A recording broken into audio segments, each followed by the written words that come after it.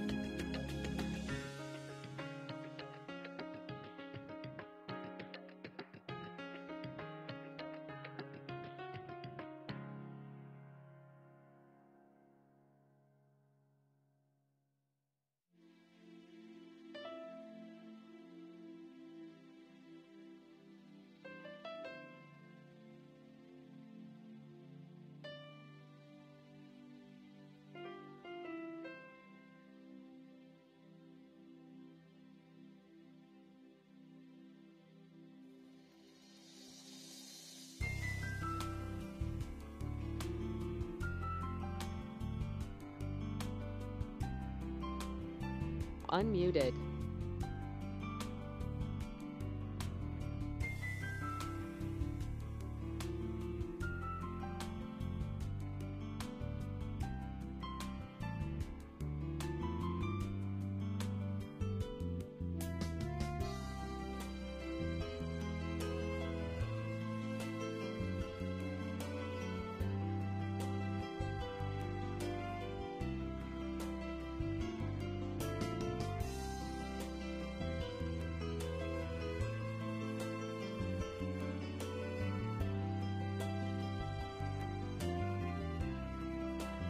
Muted.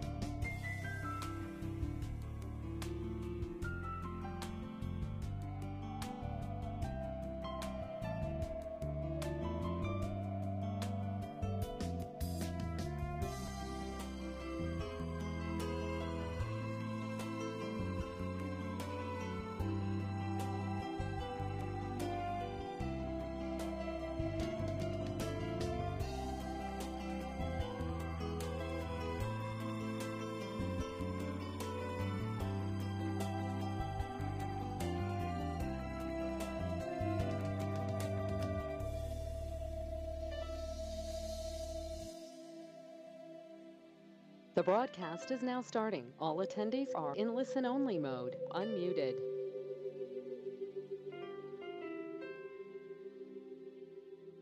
Carlson. Here.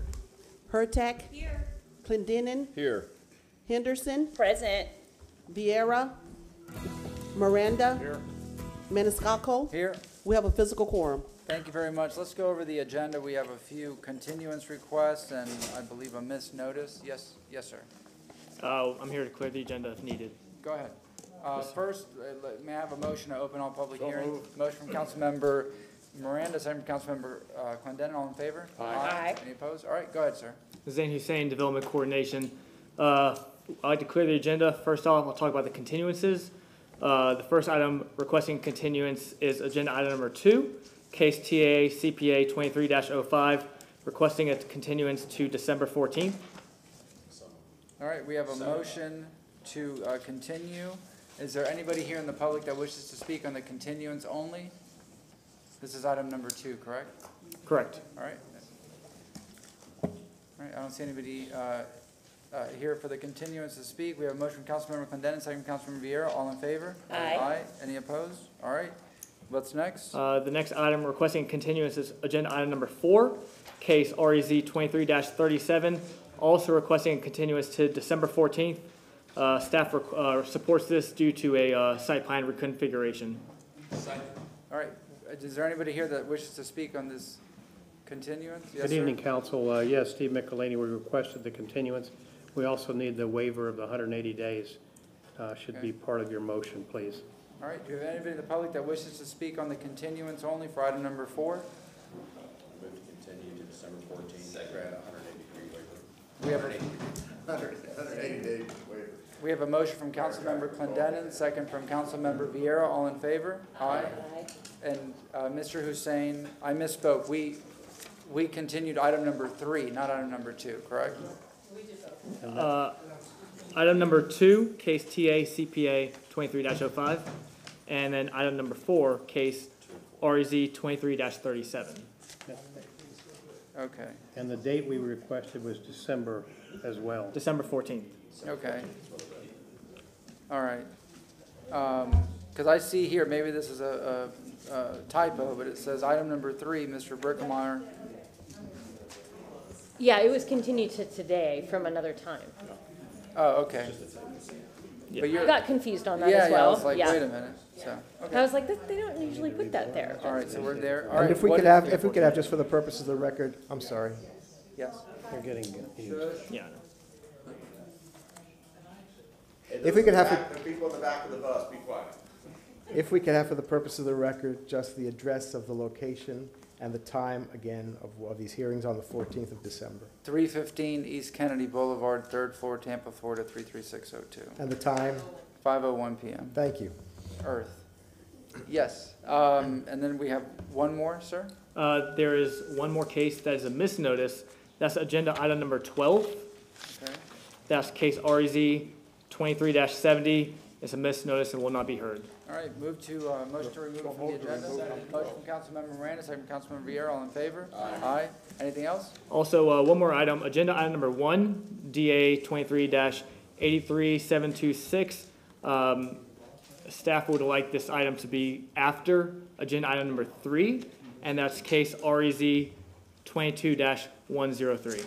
All right, so we're going to start with item number 3, Correct. and then we'll take item number 1. Okay? Correct. Very good. That's it. So at this time, we'll start with item number 3. If you're here to speak on any item on the agenda, please stand up, raise your right hand, and we'll swear you in.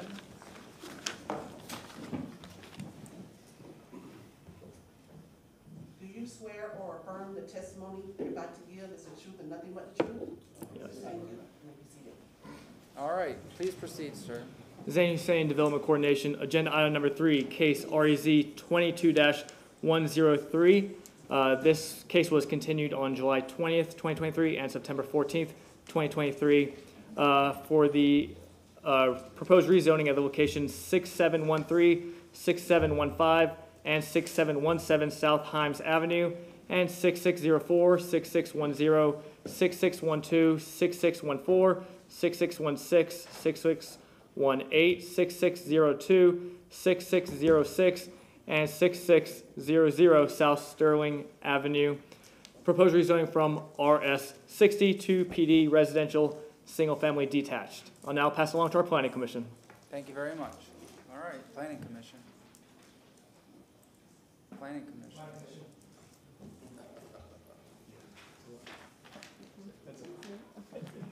Sorry, confusion on our map, sorry.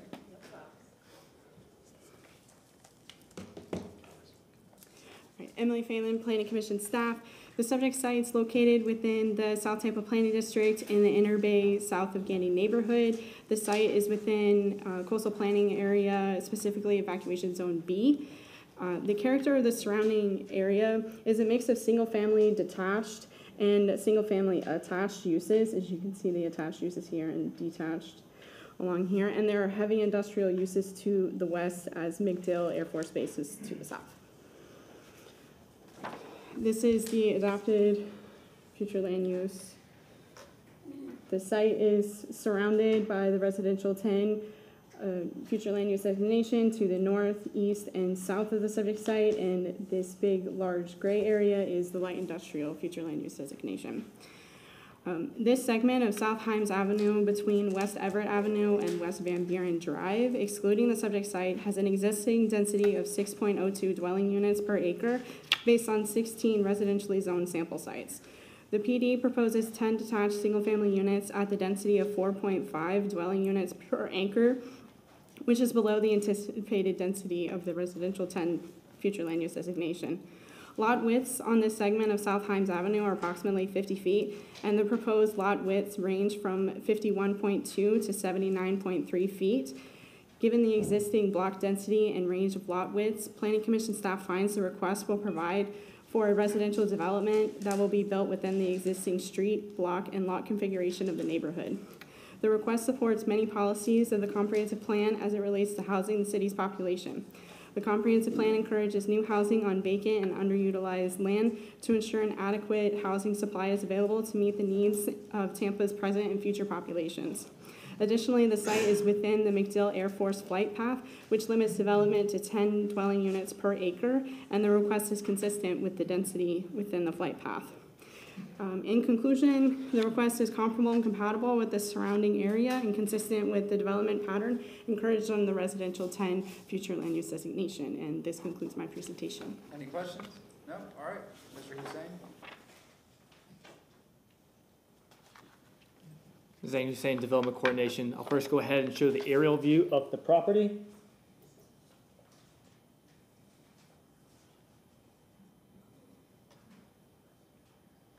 As you see the property outlined here in red, to the north of the property is residential multifamily, as you see West Everett Avenue to the north, residential multifamily that's zoned RS60. To the south, you have residential single family that's zoned RS60. To the east, as you see South Himes to the east, on the opposite side of the street, you have residential single family, also zoned RS60. And to the west, you have commercial and vacant land that is zoned IG and CI. I will now show the site plan provided by the applicant.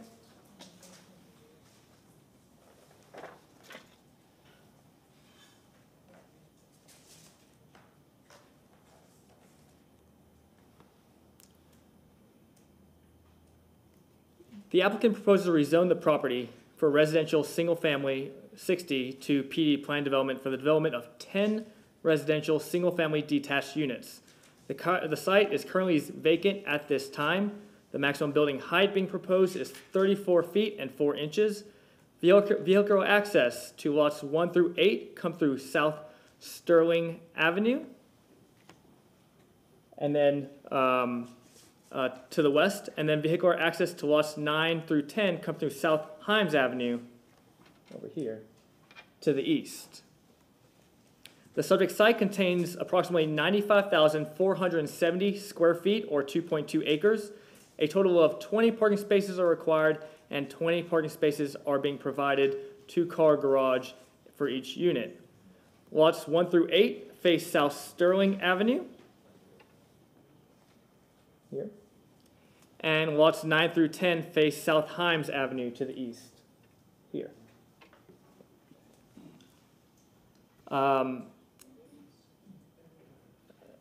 For the needed 2 continuances, there were site plan modifications by the applicant for Parks and Recreation and Stormwater Department.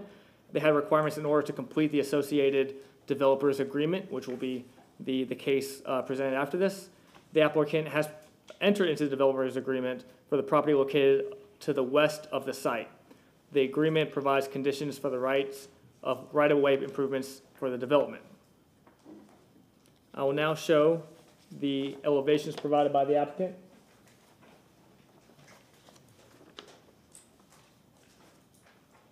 Now this is for lots, you have lots 1 through 8 facing West Sterling to the west, to the east, to the south, and to the north.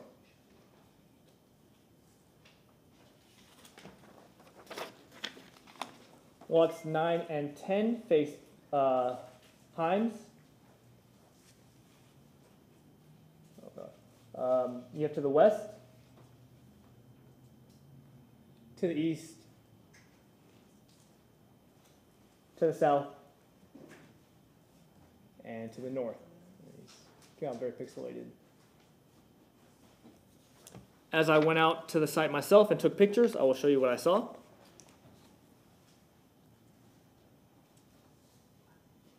As I'm right now standing on Himes, I'll show you the vacant site. One small building there that will be demolished. A public notice sign right here.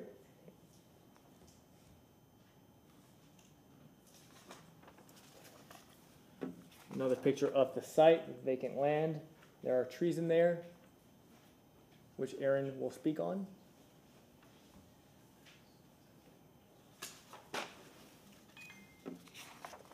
And one more picture of the site as is.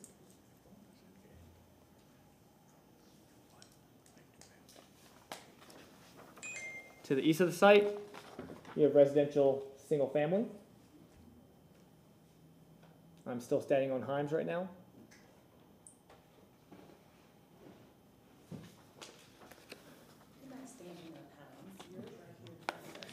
That's right. Clear the record there. 315. Yeah. All right, also to the east, you have another single family. In this picture, I am standing on the southwest corner here. Oh, I get it. You were standing there when you took the picture. Correct. Correct. All right. Here I'm on Sterling, southwest of the site. You have the Sterling street right here.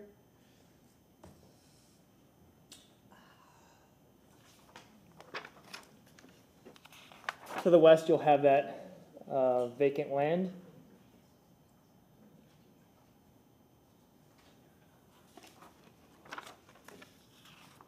As when I took this picture, I was on Himes, looking north.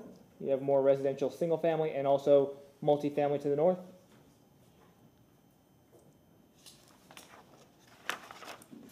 Also a picture right here to the south, single family to your left, to your right is the vacant site.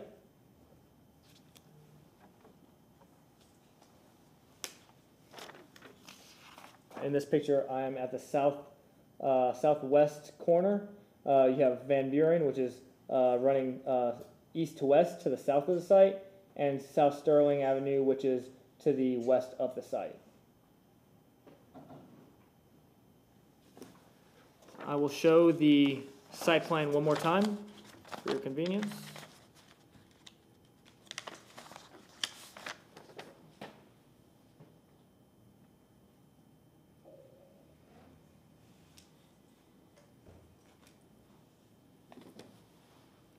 There are two waivers being requested by the applicant. The first waiver is to request to remove 2 non-hazardous grand live oaks, and the second request is to reduce the required 50% tree retention for a non-wooded lot over 1 acre to 37%. The Development Review and Compliance staff has reviewed the application and finds the request to be consistent with the Land Development Code. Should be the pleasure of City Council to approve the application. The applicant must provide revisions to the revision sheet between first and second reading. I'm here for any questions, and Aaron from Natural Resources would also like to talk about this case. Thank you very much. Any questions for Mr. Hussein? No? Thank you very much, sir. Thank Yes, you. ma'am.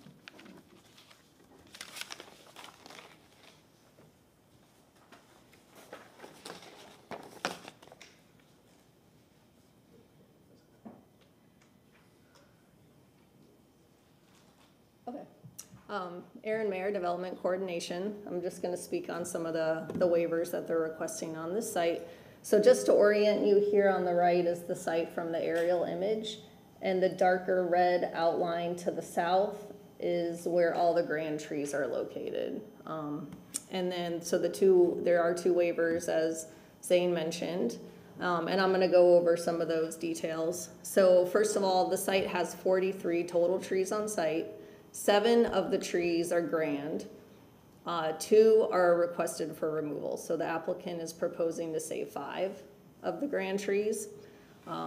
They're preserving 14 type 1s, and they're removing 17 type 1 trees. Type 1s, again, are your large canopy trees like live oaks.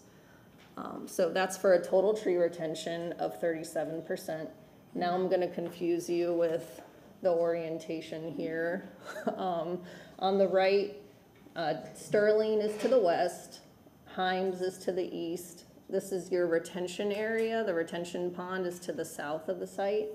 And then all the grand trees that are being preserved are in green, and the red circles are the 2 that are going to be removed. So this is your first grand tree the project has proposed to preserve. It's a live oak with a 37-inch diameter at breast height, and it's a B6. So this is by far the best rated tree on the site.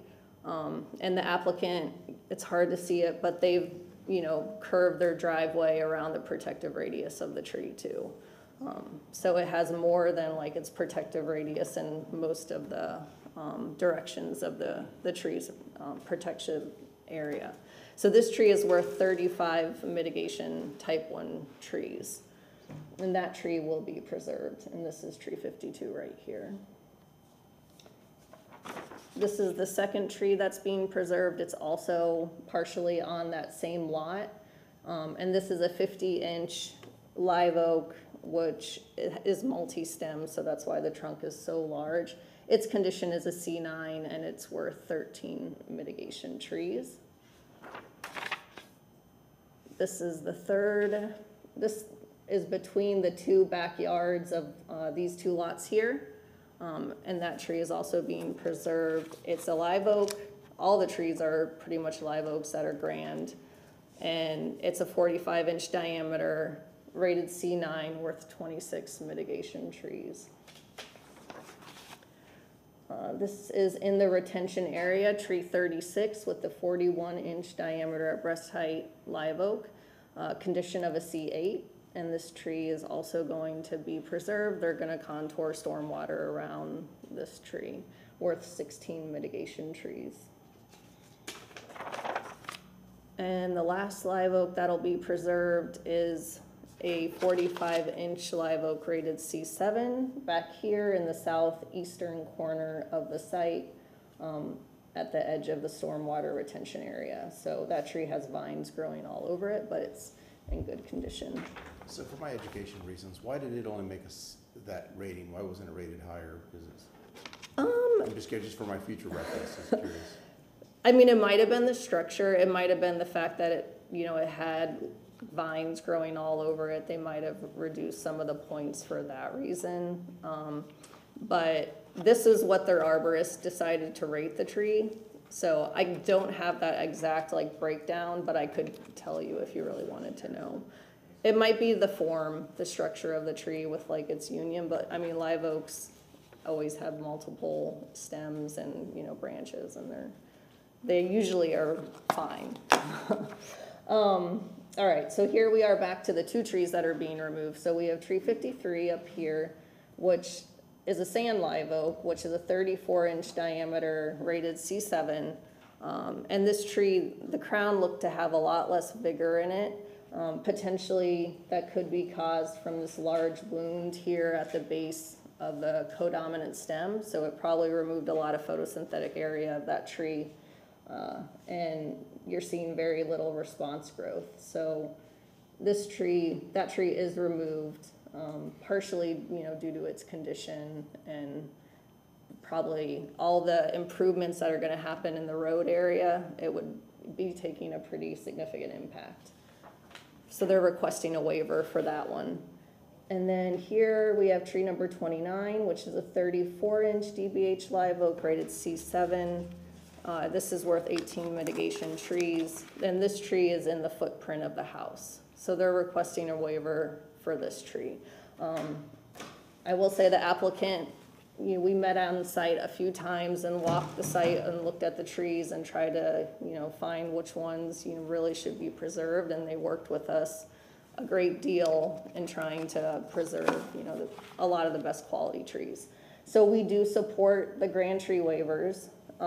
Due to the number of grand trees they are preserving. So they're preserving 5, removing 2, they're requesting to remove 2. The project does have 115 type 1 tree credits. That's all the trees they're preserving. That's what their mitigation would be if they were removing them, but they're preserving them. So they have a surplus of trees. And they are providing all preserved grand trees full 20-foot protective radius required by code. So Natural Resources is consistent with conditions. And I'm here if you have any questions. Any questions at this time?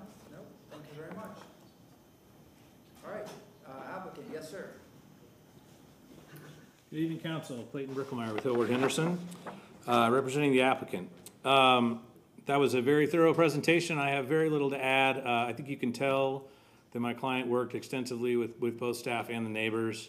The 2 continuances were a result of pretty extensive conversations that staff had to have to make sure we were all on the same page. At the end of the day, it's 10 single-family homes in a single-family neighborhood. I personally think it's a really good project. We have my clients are here today. If you all have any questions, I'll just, in the interest of time, ask for your approval. Any questions? Go ahead, sir. So, am I seeing this correctly? The only reason you're here asking for a PD as opposed to keeping with the zoning is because it's the expeditious way of getting your tree waiver, is that correct? No, I think the ultimate, and this was a technical issue on the front end. It was because it's owned in one corporate entity, and the lots are a 60 lots. Some of the you heard the lot widths vary from 51 to 79. Right. It forced us into the code. The code sort of requires that we come before you with a PD. Okay. Thank you very much. Anybody else? All right. Do we have anybody in the public that wishes to speak on item number 3?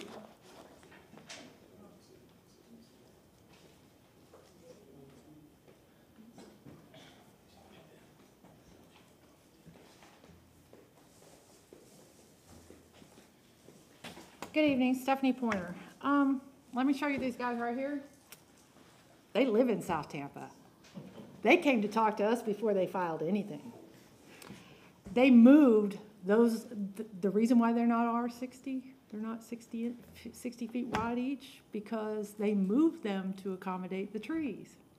These guys spent like 2 hours on site with us. They really have done what development should be done correctly. One of the pictures that Zane showed is one of my clients. I have about 5 single-family homes that are within that area. No one has expressed any issues. This is Jean Strohmeyer's area. I don't know if she signed up to speak, but none of the neighborhood leaders have any issues with this project.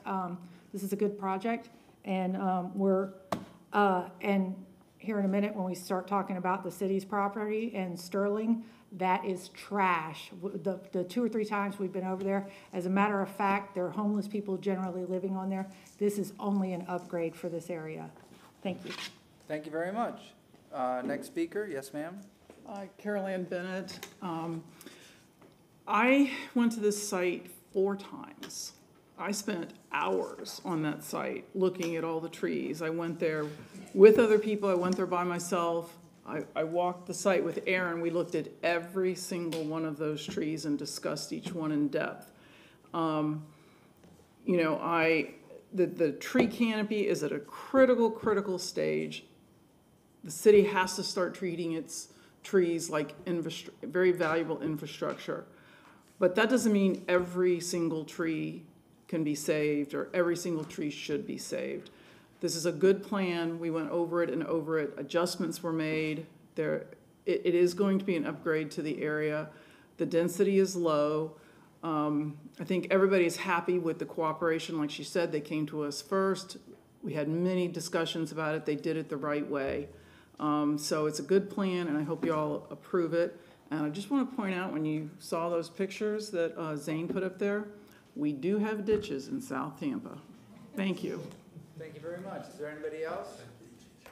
All right, applicant, do you have any rebuttal? They should. Any questions from council members? May I have a motion to close? So moved. Motion from Councilmember Miranda, second from Councilmember Clendenin. All in favor? Aye. Councilmember Miranda, would you like to read item number 3? Number 3, thank you, Mr. Chairman. Item number 3, file number REZ 22-103. Ordinance being presented for first reading consideration. Ordinance rezoning property in general vicinity of 6713, 6715, 6717 South Himes Avenue, and 6604, 6610, 6612, 6614, 6616, 6618, 6602, 6606, and 6600. South Sterling Avenue, City of Tampa, Florida, more particularly described in Section 1 from zoning district classification RS60, single family, to PD, planned development, single family, detached, providing an effective date. Revision sheet. Second. Thank you. With the revision sheet, revision sheet is, it's all wonderful, it says here. Good. We have a motion from Councilmember Miranda, second from Councilmember Vieira. You sound like an Yes, auctioneer ma'am. over there, by the way. I am.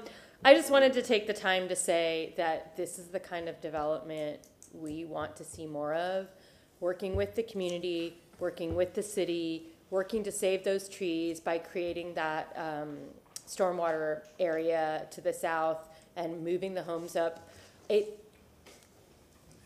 We often talk about things when they don't go right, and so I just wanted to to point out that I really appreciate the time, effort, and energy that went into this to make everybody as happy as they could possibly be. So thank you for that. Councilman Miranda? Yeah, let me just put this on the record. The proposed rezoning provides housing on vacant or underutilized land to ensure an adequate amount of housing is available to support Tampa's growing population, while at the same time complying with the permitted density in the MACD Air Force Flight Path Consistent Land Use Policy 2.1.2, 8.3.1, 8.3.3, and 9.2.1, and Housing Policy 1.3.4. So this is one of those that came out excellent. And that was the compliance of goals and objective policy. Regarding the compliance of Land Development Code 27136, the development is shown that the site plan promotes and encourages development that is appropriate in location, character, and compatibility with the surrounding residential zoning. The resulting density and lot size are consistent with the surrounding pattern of development, and development promote the efficient sustainability use of land with careful consideration of potential adverse impact to on-site natural elements. For example, through the proposed design requirements, removal of 2 non-hazardous grand tree and a reduction of tree retention. The overall site design preserves 5 preservation quality grand trees and exceeds the code's green space requirement by providing a total of 66,691 square feet. This amounts to triple the amount required by code. We have a motion and a second. Can I get a roll call vote? Vieira. Yes. Miranda. Carlson. Yes. Hurtak. Yes. Clendenin. Yes. Henderson. Yes, and it's proof that South Tampa is not full. Maniscalco. Yes. Motion carried unanimously.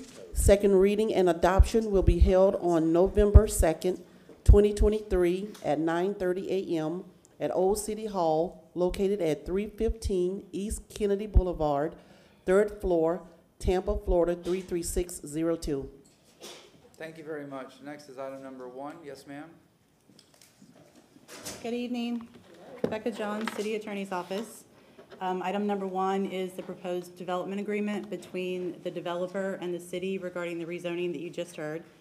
So this development agreement will require that the developer construct a 20-foot wide right-of-way on the west side of the lots, which would be Sterling Avenue, a 5-foot wide sidewalk between the lots and the right-of-way, a 10-foot wide multi-use trail on the west side of South Sterling Avenue, and then drainage swales running on each side of Sterling Avenue. The development agreement does not place any obligation on the city to make these improvements if the developer does not make them. The site plan that is attached to the development agreement will be substituted out with the site plan from the second reading of the rezoning. The developer is here if you have any questions. Please note that this is the first public hearing on the development agreement. The second public hearing will be held on November 2nd. The resolution that's been provided with the development agreement just needs to be held until November 2nd hearing. And at the end of today's hearing on this item, I just ask that, Chair, that you announce when the second hearing will be held. Okay. Do you have any questions for me? Nope. Thank Do you. we have any questions from council? If not, may I entertain a motion to move this? Well, I'm sorry. Is there anybody in the public that wishes to speak on item number 1?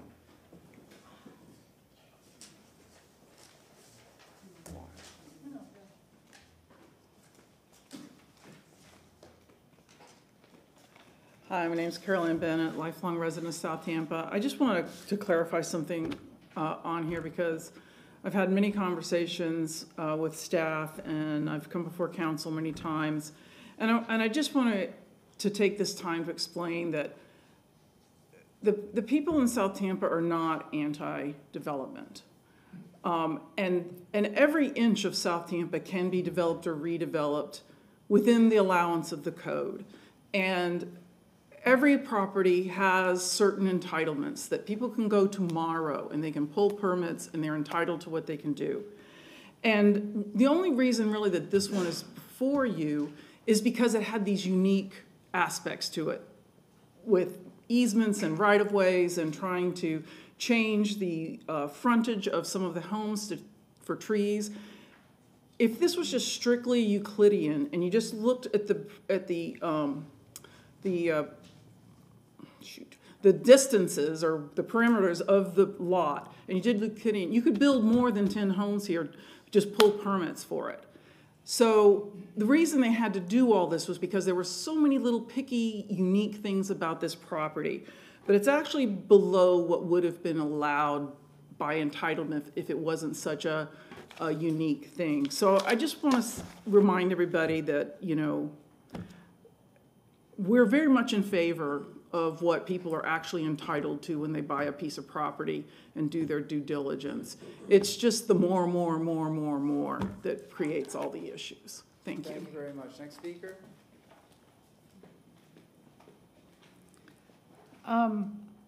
I'd like to point out, because when we say South Tampa's full, 99% of the properties that people are trying to build something on aren't residential to start with. They want to take our commercial and industrial. We don't have a gas station. We don't have a grocery store. We're a food desert, not that fluffy word that people want to use. So let's please remember this was always residential. And honestly, I'm not kidding you, the city was negligent on keeping up this piece of Sterling. It was a dirt road and it was covered in filth. There were needles out there. There was all kinds of stuff where the homeless were living out there. And the whole rest of the way down, all the way until you get to the park property by Gadsden Park, many times has been an issue. One of the trashiest houses down there I rented. I mean, like the lady was paying $1,000 a month and it was almost inhabitable. But she had to have a house. And honestly, the city was negligent on keeping up with that property, and it was their property. So in this case, they are making a huge improvement on that property for all of the neighbors by doing this. And that's one of the reasons why I support it. But I don't want people to get confused, because I don't want to see anymore. Let's go take our commercial land and make it residential, 35 units an acre. That's not okay. This was always residential. And you saw a little house on a giant lot. We all wondered about it. And every single solitary person that I've talked to about it, I'm like, hey, you know that place on Himes with the little silver house in the middle of that huge lot? And they're like, yeah. Everybody knows about this. And everybody knows it's underutilized, including the neighbors. Thank you. Thank you. Anybody else? All right. If there's no other questions, may I have a motion to close? All right, we have a motion to close from Councilman Vieira. Do we have a second? Second from Councilman Miranda. All in favor? Aye. May I have we have We just have the clerk announce the next date, time, and place, please. Move the second public hearing, and then that will be adopted. Second public hearing will be scheduled for November 2nd, 2023 at 10:30 a.m. located at the Old City Hall, 3rd floor, 315 East Kennedy Boulevard, Tampa, Florida 33602. Thank you very much. All right, item number 5.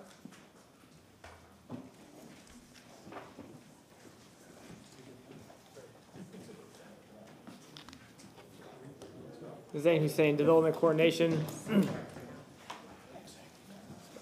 Agenda number 5, case REZ 23-54. This is for the location at 4307 West Fig Street. Proposed rezoning from RS 50 residential single family to RM 18 residential multifamily. I'll now pass along to our Planning Commission. Thank you very much. Yes, ma'am.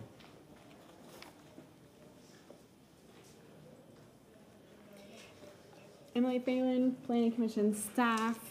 The subject site's within the West Shore Planning District and the West Shore Palms neighborhood. The surrounding area is primarily single-family detached that you can see here, as well as further on Gray Street, and some commercial along there. The West Shore Plaza Mall is approximately 3 blocks to the west. This is the adopted future land use map. The dark gray, the dark brown is residential 35, and the light brown is the residential 20 designation. Planning Commission staff reviewed the application and found no adverse impacts to the surrounding neighborhood. This portion of West Fig Street between North Hubert Avenue and North Manhattan Avenue, excluding the subject site, has an existing density of 5.77 units per acre based on 5 sample sites. Through the north portion, though the north portion of West Fig Street is primarily developed as single-family detached uses, there are newly constructed townhomes on the block developed under the RM18 zoning district, which I did point out in the aerial. Planning Commission staff finds the request will allow for development that is comparable and compatible with the surrounding area. The request supports many policies in the comprehensive plan as it relates to housing the city's population. The comprehensive plan encourages new housing on vacant and underutilized land to ensure an adequate housing supply is available to meet the needs of Tampa's future and current population. Land use policy 9.2.6 encourages single-family attached and multifamily developments to be designated to include the orientation of the front door to a neighborhood sidewalk and street. The applicant should address this policy as well as all applicable policies at the time of permitting. The proposed RM18 zoning would allow for development that is comparable and compatible with the character of the surrounding development pattern and is consistent with the long-range development pattern encouraged under the residential 20 future land use designation. And that concludes my presentation. Thank you very much. Any questions? No? Yes, sir? Hussein Hussein, Development Coordination. I'll first go ahead and show the aerial view of the property. As you see, the property is right here outlined in red. To the east side, you have North Hubert Avenue. To the east is zone RS50 and PD. There's a single family home. And then also there's residential multifamily to the east. To the south, you have West Fig Street. Also to the south is RS50. You have residential multifamily there and also a place of religious assembly. To the west, you have zone RS50 and RM18. There is a residential single-family home and also residential single-family attached to the west. And then also to the north, you have a PD, which is townhomes right here. The total lot acreage here is 0.24 acres. The maximum building height is at 35 feet in height. The existing use on the property is a residential single-family home. The property is located within the West Shore Tampa International Airport Planning District. And as you see around, you have residential multifamily, single-family, and townhomes in the existing area. I will now show you the elevations provided, or I'm sorry, the pictures I took on site.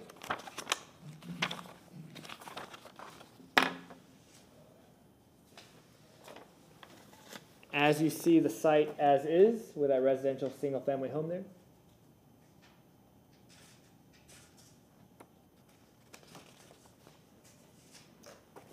To the east of the site, you have residential single-family and also residential multifamily.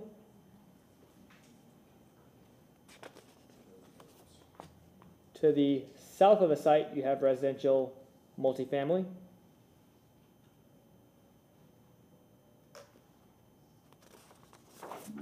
To the east of the site, you have residential single-family and also townhomes and residential multifamily to the east.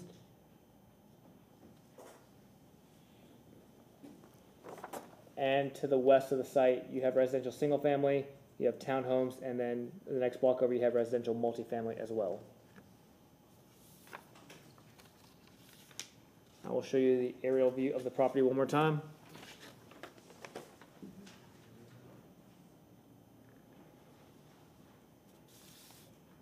The Development Review and Compliance staff has reviewed the application and finds the request to be consistent with the Land Development Code.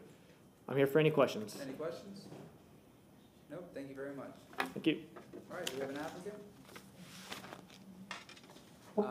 Yes. I believe there's one online. Sir, raise your right hand, turn your camera on. We have to swear you in. Do you swear or affirm the testimony you're about to give is the truth and nothing but the truth? Yes. Thank you. You Go may ahead, raise your sir. hand. Please state your name. My name is Si-Wing Lee. I'm the single member owner of Red Falcon LLC, which owns the property. I don't have that much more to add except that I will be following all zoning laws. If if I do get the rezoning to RM 18, any future land use. The only thing additional that I do want to say is that I don't live in Florida today, but I have property and invest in Florida, and I choose to invest my capital in the state of Florida because I believe in the state of Florida, no income tax, etc. And I certainly want to retire there. So I plan to continue to build and invest my capital in property here, and so I would love to get the approval for a rezoning to develop and add more living space for the growth of the population. So that's the only thing I want to add, and any future units that I plan to develop here will follow all zoning district standards. Thank you very much. Do we have any questions for the applicant? No? Do we have anybody in the public that wishes to speak on item number 5? There's nobody else registered. Would you like to say anything else, sir? No, that's it. Thank you. Thank you very much. May I have a motion to close the public hearing? Second. Motion for Councilmember Miranda, second for Councilmember Vieira. All in favor? Aye. Any opposed? Councilman Vieira? Yes, sir. I move an ordinance being presented for first reading consideration.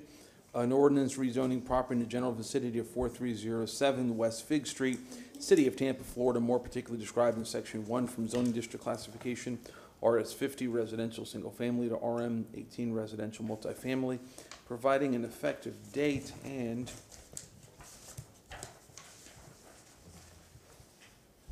I find the applicant has met its burden of proof to provide competent substantial evidence that the rezoning is consistent with the comprehensive plan and code or plan and city code.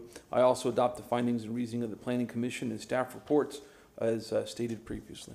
Thank you very much. Do we have a second? Second. Second from Councilmember Miranda. Roll call vote. Miranda, Yes. Carlson, Yes. Hurtak, Yes. Clendenin, Yes. Henderson, Yes. Vieira, Maniscalco. Yes. Motion carried unanimously. Second reading and adoption will be held on November 2nd, 2023 at 9:30 a.m. at Old City Hall, located at 315 East Kennedy Boulevard, 3rd floor, Tampa, Florida, 33602. Thank you very much. Yes, sir, Mr. Hussein, item number 6. Zane Hussein, Development Coordination. Agenda item number 6, case REZ 23-69. This being a proposed rezoning at the location 5301 and 5215 West Tyson Avenue. Proposed rezoning from PD and IH to PD residential multifamily, retail sales, specialty goods, convenience goods, shoppers goods, and marina. I'll now pass it along to our planning commission. Yes, sir, thank you.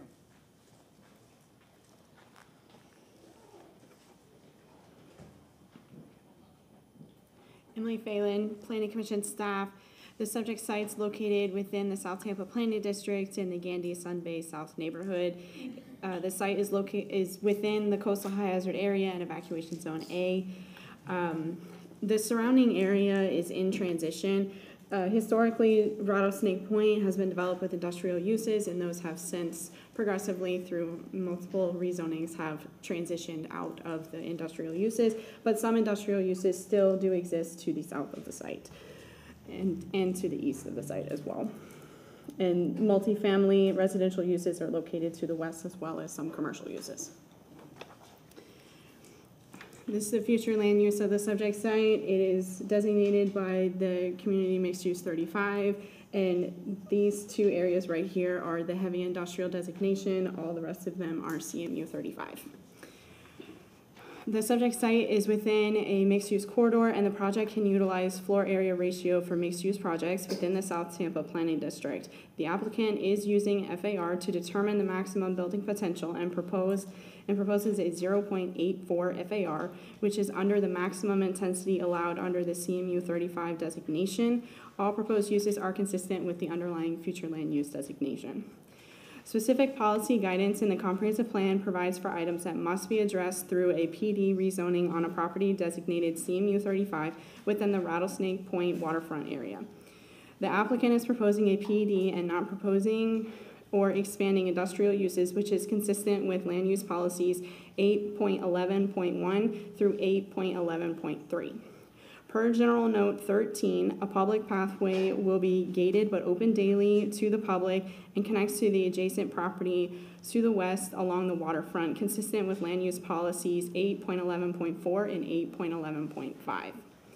The PD addresses land use policy 8.11.6 by providing a transportation note stating that prior to issuance of the first building permit for both the north and south phase, a mitigation payment will be paid for improvements in the Inner Bay District area.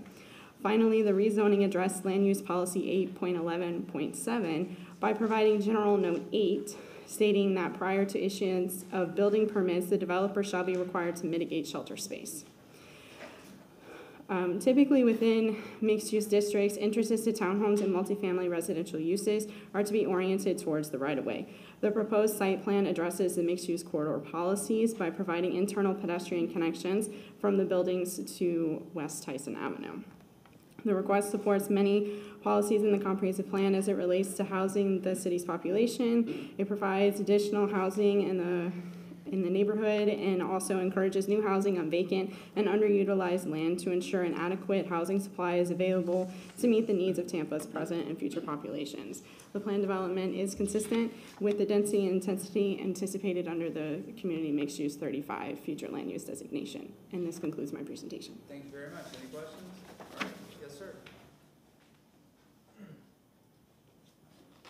I'll first go ahead and show the aerial view of the property.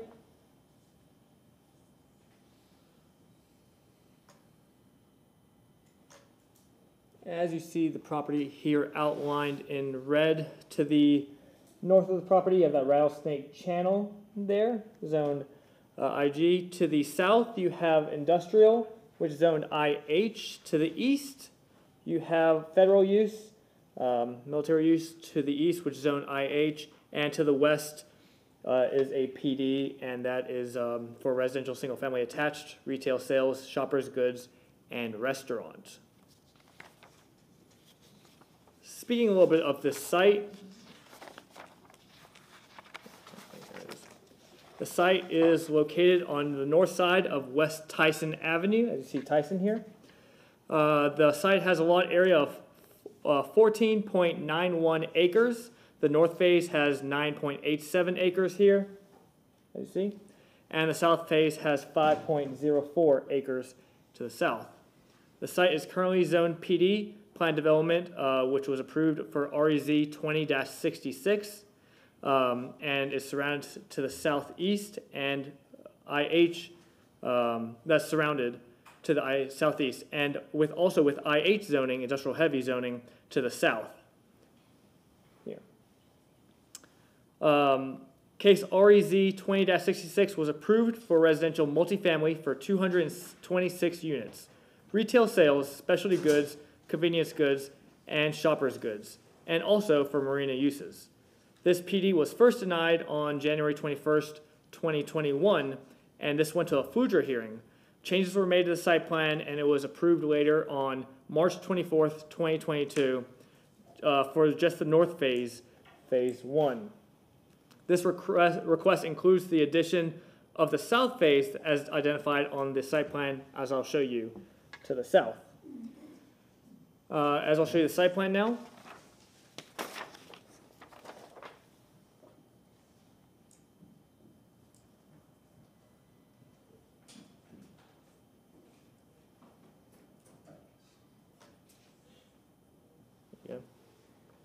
This PD, REZ 23-69, is for residential multifamily for 401 units. North phase will have 325 units, and the south phase will have 76 units. It's also rezoning for retail sales, specialty goods, convenience goods, shoppers goods, and also marina uses. The applicant is proposing two residential multifamily structures to the north and 6 residential multifamily structures to the south.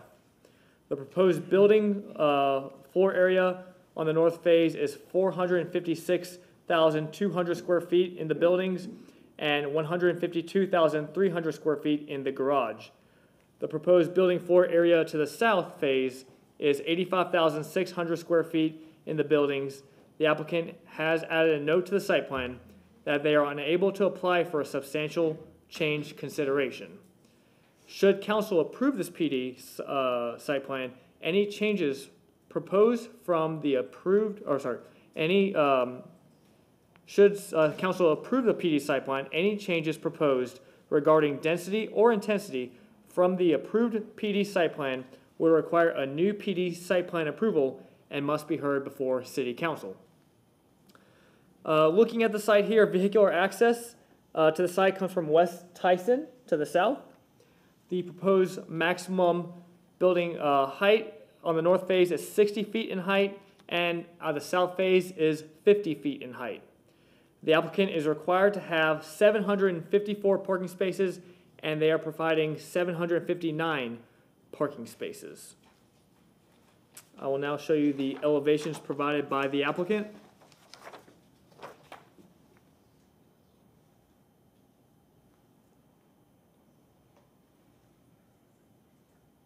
If you see the elevations to the west, elevations to the north,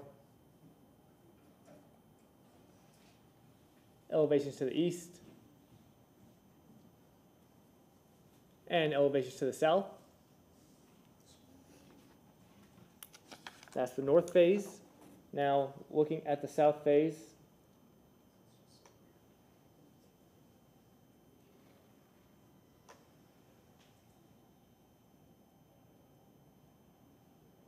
look at elevation to the west. Zoom out a little bit. To the north.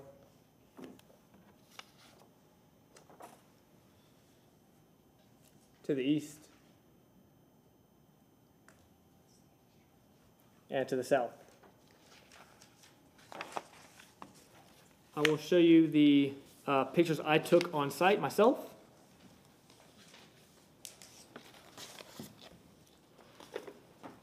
A lot of the site is not accessible at this time, but I took pictures of the outside. So this is the site as is.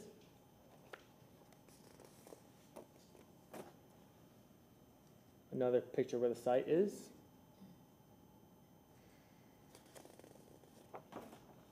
Looking at the site and also to the south.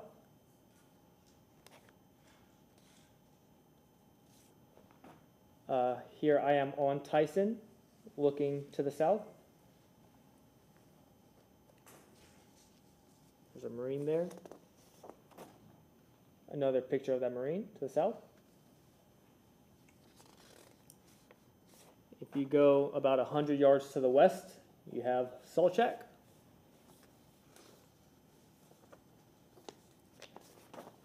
A picture of the PD to the west.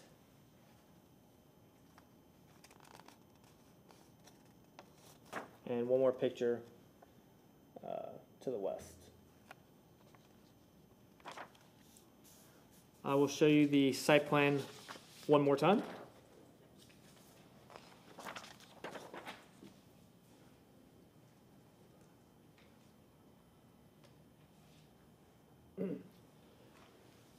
There is one waiver being requested, and that's to request to reduce the minimum tree retention requirement from 50% to 27%. Development Review and Compliance staff has reviewed the application and finds the overall request to be consistent with the Land Development Code. Should it be the pleasure of City Council to approve the application, the applicant must provide revisions to the revised revision sheet between first and second reading. I'm here for any questions. Thank you very much. Yes, sir.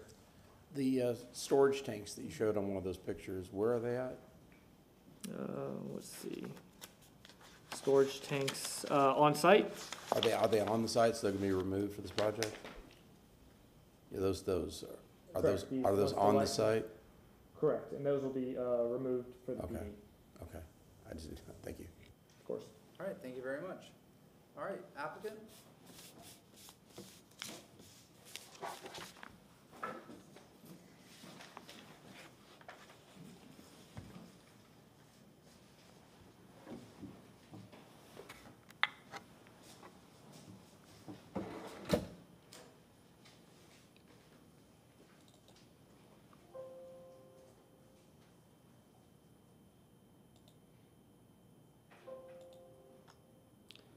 Good evening. For the record, Kevin Reale with Stearns Weaver Miller, 401 East Jackson Street, for the applicant. And the property is actually owned by two owners, so we have the applicant and the other property owner here with us. We also have representatives from the engineering team for civil and transportation. Staff already went over the general location of the site. To start big picture here, there's a lot of history here, and I think that the history of the transition of Rattlesnake Point is almost more applicable than this rezoning, because what this rezoning is requesting is compatible with the change that has happened out there. And what this application does is it rezones the chemical formulator site, the last real heavy industrial use that's out there, so that the residential development coming in doesn't have to deal with the risk of chemical formulators that exist there. And I'm switching out of the presentation mode here because I'm going to use the cursor. I assume you all can see the cursor? Yeah, so the transition to CMU 35 has been happening. It started in the early, or in the mid-2000s, and then stopped for a while because of the economy, and then really started again about 5 years ago. And so you can see most of the site is, or most of Rattlesnake Point is CMU 35. The two remaining areas that are not CMU 35 are the Army, I'm calling it the Army Depot here, but it's the Army property, and then Port 32 in Hula Bay. Those are not incompatible uses there, and they're also not likely to change. So that as far as the future land use is concerned, we might be done transitioning to CMU 35 on Rattlesnake Point. And with that transition, 2 of the 5 properties are under construction. So this property over here, you already have a parking garage that's vertical and foundation is being worked on. That's the Alliance project. And then down here in the southwest, you have the MAA project, which has vertical construction taking place. 2 of the other projects that have been approved in the last 5 years are in permitting. So, you know, the applicant actually owns this property here as well. It's going to be part of the larger project. They're in the beginning stages of permitting here. And then the other owner here, Tyson Tampa, is actually far along in the permitting process, and that may seem counterintuitive because we're here for a rezoning, but the 2 rezonings work.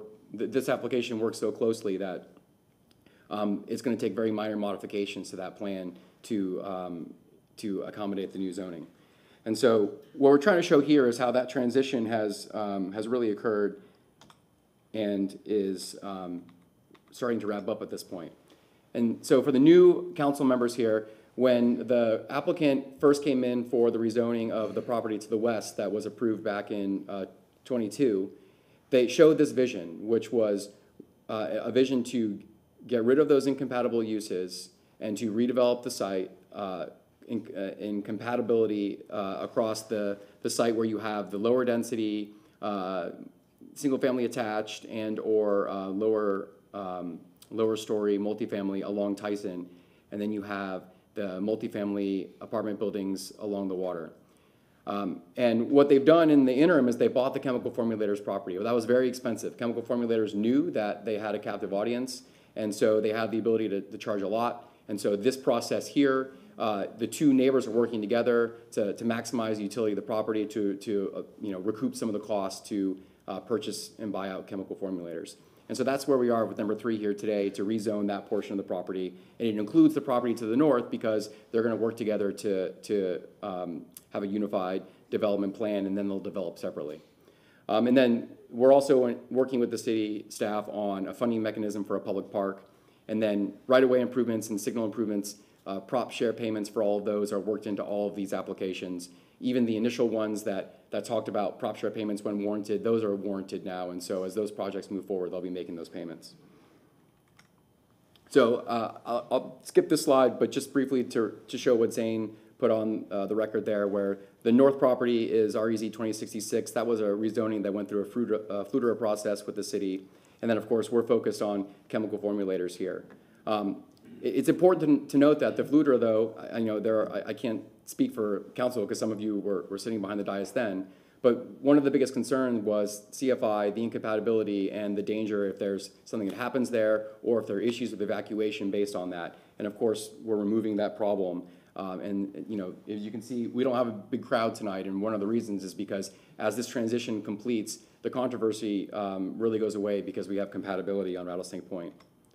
So the existing zoning permits 226 multifamily units, 5,000 square feet of retail with marina slips. You can see the parking garage on the south side here is exposed, and that's because the goal was to have this new rezoning come in, and the new building will wrap around that parking garage and hide that parking garage. So the coordination of that vision, you can see that top circle there, that's the expansion of that existing zoning. Those buildings come south of the parking garage. Around 100 units go in that area, and that density comes from the CFI parcel. So it's not using any additional entitlements from the existing zoning. And then the remaining entitlements are for the multifamily uses to the south. The site overall is just under 27 dwelling units to the acre. CMU 35 permits up to 30, but Rattlesnake Point is essentially developed right at that 27 number all the way across, and we respected that number in this application as well. So now, all that time, and I'm just now to the request. The request is relatively straightforward. You're going to have two phases. The phases are not for timing purposes. They're really more focused on separating the development. The pink area is the expansion of the existing zoning. It'll permit 325 units, 5,000 square feet of retail, and there's a few more marina slips at 25. As I mentioned, the 325 units represents about a 100 unit increase from what's there today, and those units will fit on the portion of the building in the south of the parking garage there. And then the south phase will have 76 multifamily units, and then the boundary gets adjusted. It's going to be a nice straight line in between. That doesn't really matter for your decision today, but that's just the coordination between the parties. I just picked one elevation to show, right, the building to the north is a taller building. This is what you're going to see closer to Tyson, something in this scale. We are asking for one waiver. It's the only waiver on the site, but there's a little background to it, and we do have staff support for this waiver. So first, keep in mind, this is an industrial site. It's kind of hard to see in the picture. I should have zoomed in more, but those trees there are wrapped around an existing tank, right? A storage tank for chemicals. This is not a site, an area known for nice trees because it's an industrial area. Now, there certainly are some healthy trees on site, but there are no grand trees, and the current zoning actually permits removal of most of the trees we're proposing to remove. And we worked with staff, and it just made more sense to show the trees the way we had them set up in the prior zoning and now, rather than show some interim change. But as that permitting process goes forward, those trees would be permitted to come out anyway. So Natural Resources, we worked with Erin. She went on site, she looked at the data, and she reviewed the landscape plan because we're in for permitting. And because the landscape plan proposes so many more trees than what's there now, this is going to be one of those rare cases where even though we're requesting a waiver, it's going to be better than what exists today. So we're consistent with all the departments. We're consistent with the code, the comprehensive plan. And so with that, I'll respect the rest of your time and ask if you have any questions. Any questions? All right, anybody in the public wish to speak on this item? This is item number 6.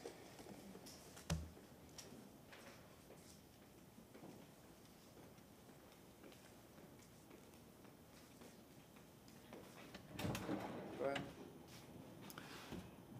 Hi, my name is Carol Ann Bennett, lifelong resident of South Tampa. This has been one long, bumpy road. The first time I appeared before council talking about Rattlesnake Point was 4 years ago. Some of you have been on this entire bloody journey with us. Rattlesnake Point was commercial. I mean, I grew up near there. It was always commercial.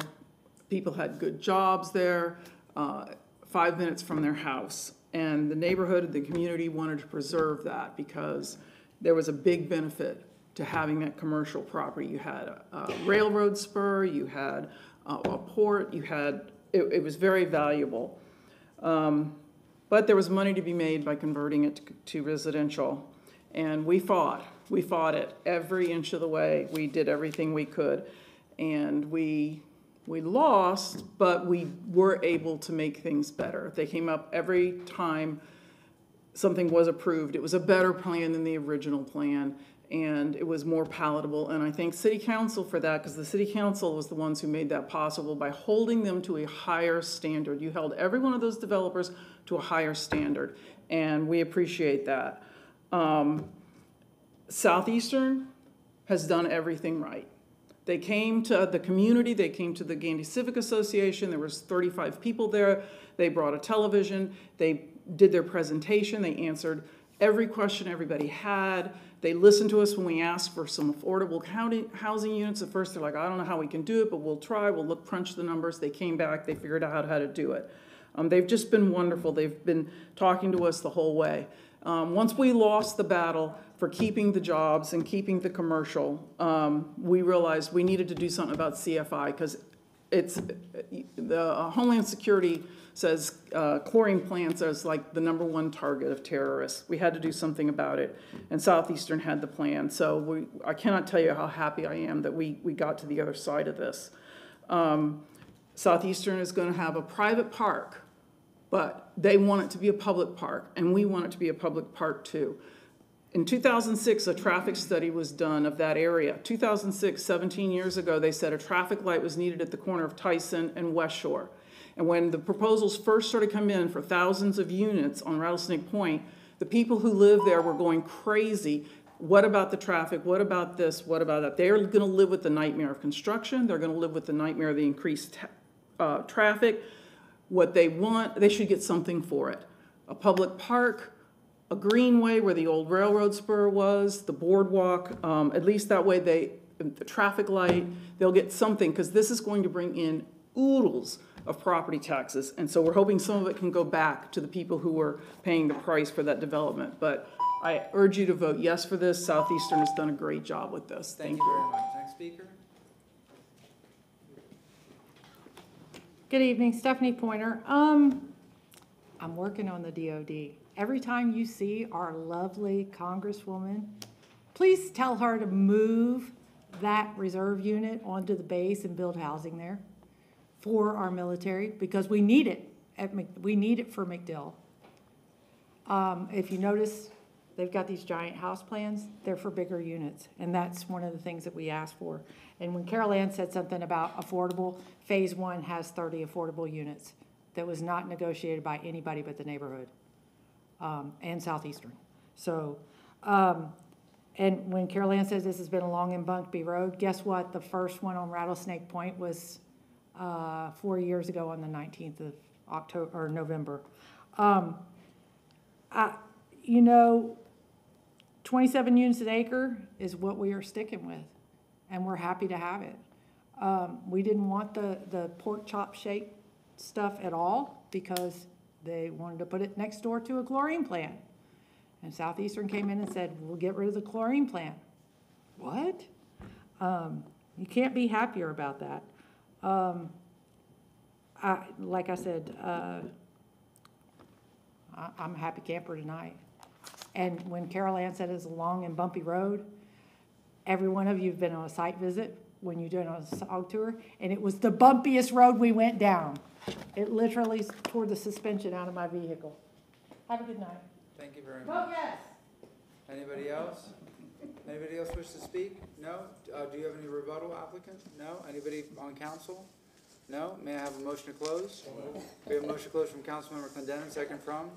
Miranda. Second from Councilman Miranda, all in favor? Aye. Yes, Councilwoman Henderson, item number 6. Yes, And thank you, there's a Chair. revision sheet Yes, as there well. is. I move ordinance number, file number REZ 23-54. No, is that right? 69. No, 69, 23-69, as the applicant has met its burden of proof to provide competent and substantial evidence that the development has, I should read this part first. Just read I this, can the do, ordinance right this is here. my first time doing this, guy. Just the ordinance part, right? Yes, ma'am. Okay, good. And then I read the reasons. Yes, ma'am. Gotcha. Okay. I move file number REZ 2369, an ordinance rezoning property in the general vicinity of 5301 and 5212 West Tyson Avenue in the city of Tampa, Florida, and more particularly described in section 1 from zoning district classifications PD plan development and IH industrial heavy to PD plan development residential multifamily retail sales specialty convenience goods, shoppers goods, and marina, providing an effective date. Second. Now I do this part, right? Yes, ma'am. Okay, I find that I also adopt the findings and reasonings of the Planning Commission and city staff reports for compliance of the proposed development is consistent with the anticipated intensity of the community mixed use 35 future land use designation consistent with land use policy 8.14.1. Also compliance with the Land Development Code 27-136. Proposed development as shown on the site plan promotes or encourages development that is appropriate in location, character, and compatibility with the surrounding neighborhood as noted in staff reports. This area has been transitioning from a heavy industrial working waterfront to mixture of industrial, residential, and commercial uses. And then the waivers compliance in section 27-139.4, such as the design of the proposed development is unique and therefore in need of a waiver. The requested waiver will not substantially interfere with or injure the rights of others whose property would be affected by these waivers. And then I also, this includes the revision sheet. And this includes the revision sheet. Lots of details in this one. Do we have a second? Second. Second from Councilmember Miranda. Roll call vote. Carlson, Yes. Hurtak, Yes. Clendenin, Yes. Henderson, Yes. Vieira, Miranda, Yes. Maniscalco. Yes. Motion carried unanimously. Second reading and adoption will be held on November 2nd, 2023 at 9:30 a.m. located at the Old City Hall, 315 East Kennedy Boulevard, 3rd floor, Tampa, Florida, 33602. Thank you very much. Item number 7. Zain Hussein, Development Coordination. Agenda item number 7, case REZ 23-72. There's a proposed rezoning at the location 2302 South Arawana Avenue. Proposed rezoning from RM16 residential multifamily to PD planned development residential single family attached. Pass along to our planning commission. Thanks. Yes, ma'am.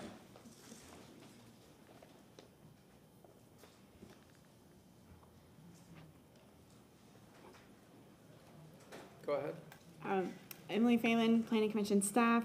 The subject site is located within the Central Tampa Planning District in the Bayshore Gardens neighborhood. It is within the coastal high hazard area and evacuation zone A. This is an aerial of the subject site, which is located right here. And the surrounding area has a mix of residential types with single family attached and detached as well as multifamily. This is the adopted future land use. This subject site is here. As you can see, it is surrounded by the residential 10 future land use, residential 20 future land use designation, excuse me. And then further north west is residential 10. The residential 20 designation promotes multifamily and attached single-family uses. The comprehensive plan encourages infill development to provide an adequate amount of land for residential development to provide for Tampa's growing population. The site is near transit options, employment, and entertainment options, which would be suitable for increased housing.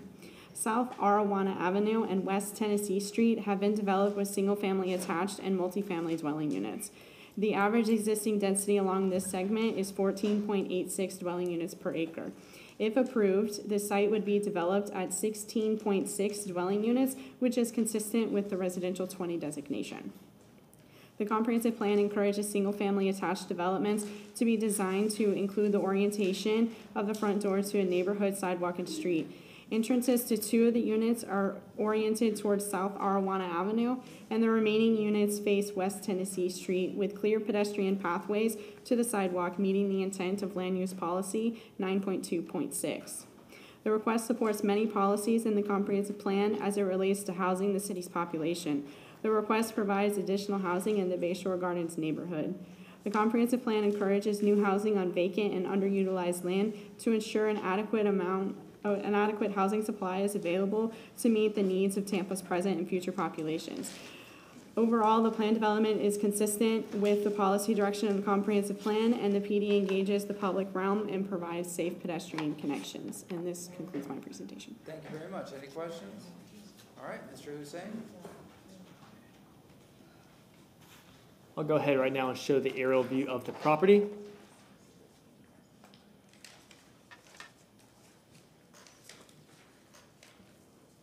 As you see the property here outlined in red, let's see, to the south you have Bayshore Boulevard. To the north you have the Crosstown. Directly north of the site you have West Tennessee Avenue, zone RM16, residential single family attached. To the south, RM16, residential single family attached, as you see, of West Maryland Avenue. To the west, you'll have RM16, residential single family attached. And to the east, you'll have residential single family attached, also zoned RM16. I will now show the site plan provided by the applicant.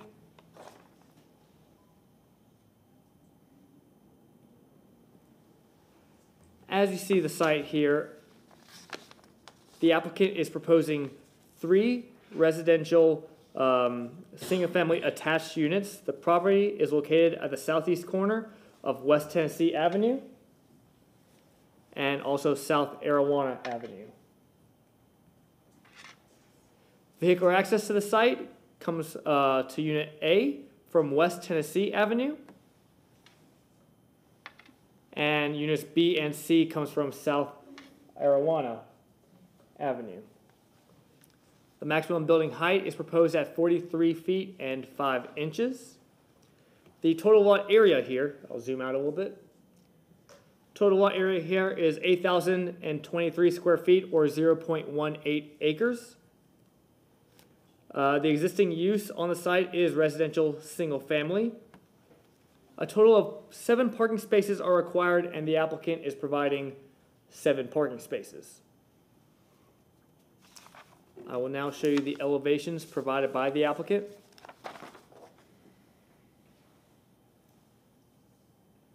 The elevation to the north, to the south, to the west, and to the east.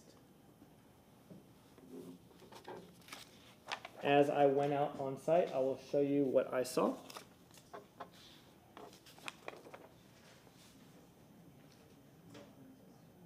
This is a view of the site as is. I'm on Arawana at this time.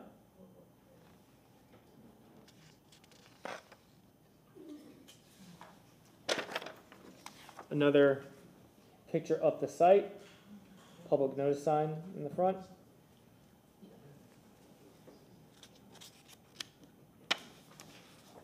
And one more picture of the site.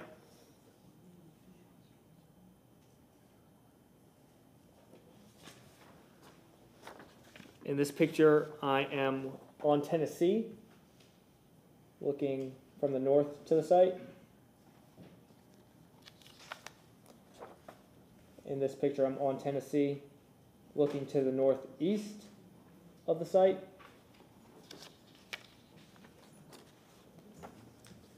In this picture, I'm on Arawana, looking north of the site.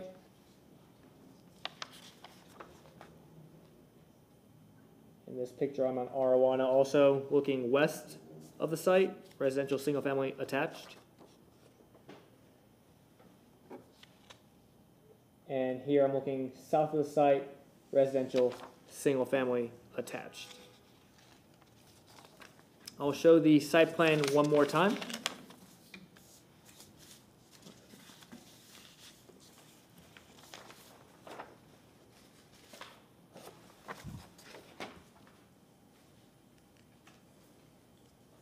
And I did confirm with Aaron from Natural Resources, this tree that everyone saw the picture of will be staying on site, so that will not be demolished, just to let you know in advance. The applicant is requesting one waiver, and that's to reduce the required 5-foot use-to-use landscape buffer to 1 foot to the south. In doing so, Development Review and Compliance staff has reviewed the application and finds the overall review to be consistent with the Land Development Code. Should be the pleasure of City Council to approve this application, the applicant must provide revisions to the revision sheet between first and second reading. Here for any questions. Any questions? Nope. Thank you very much. Thank you. All right, applicant.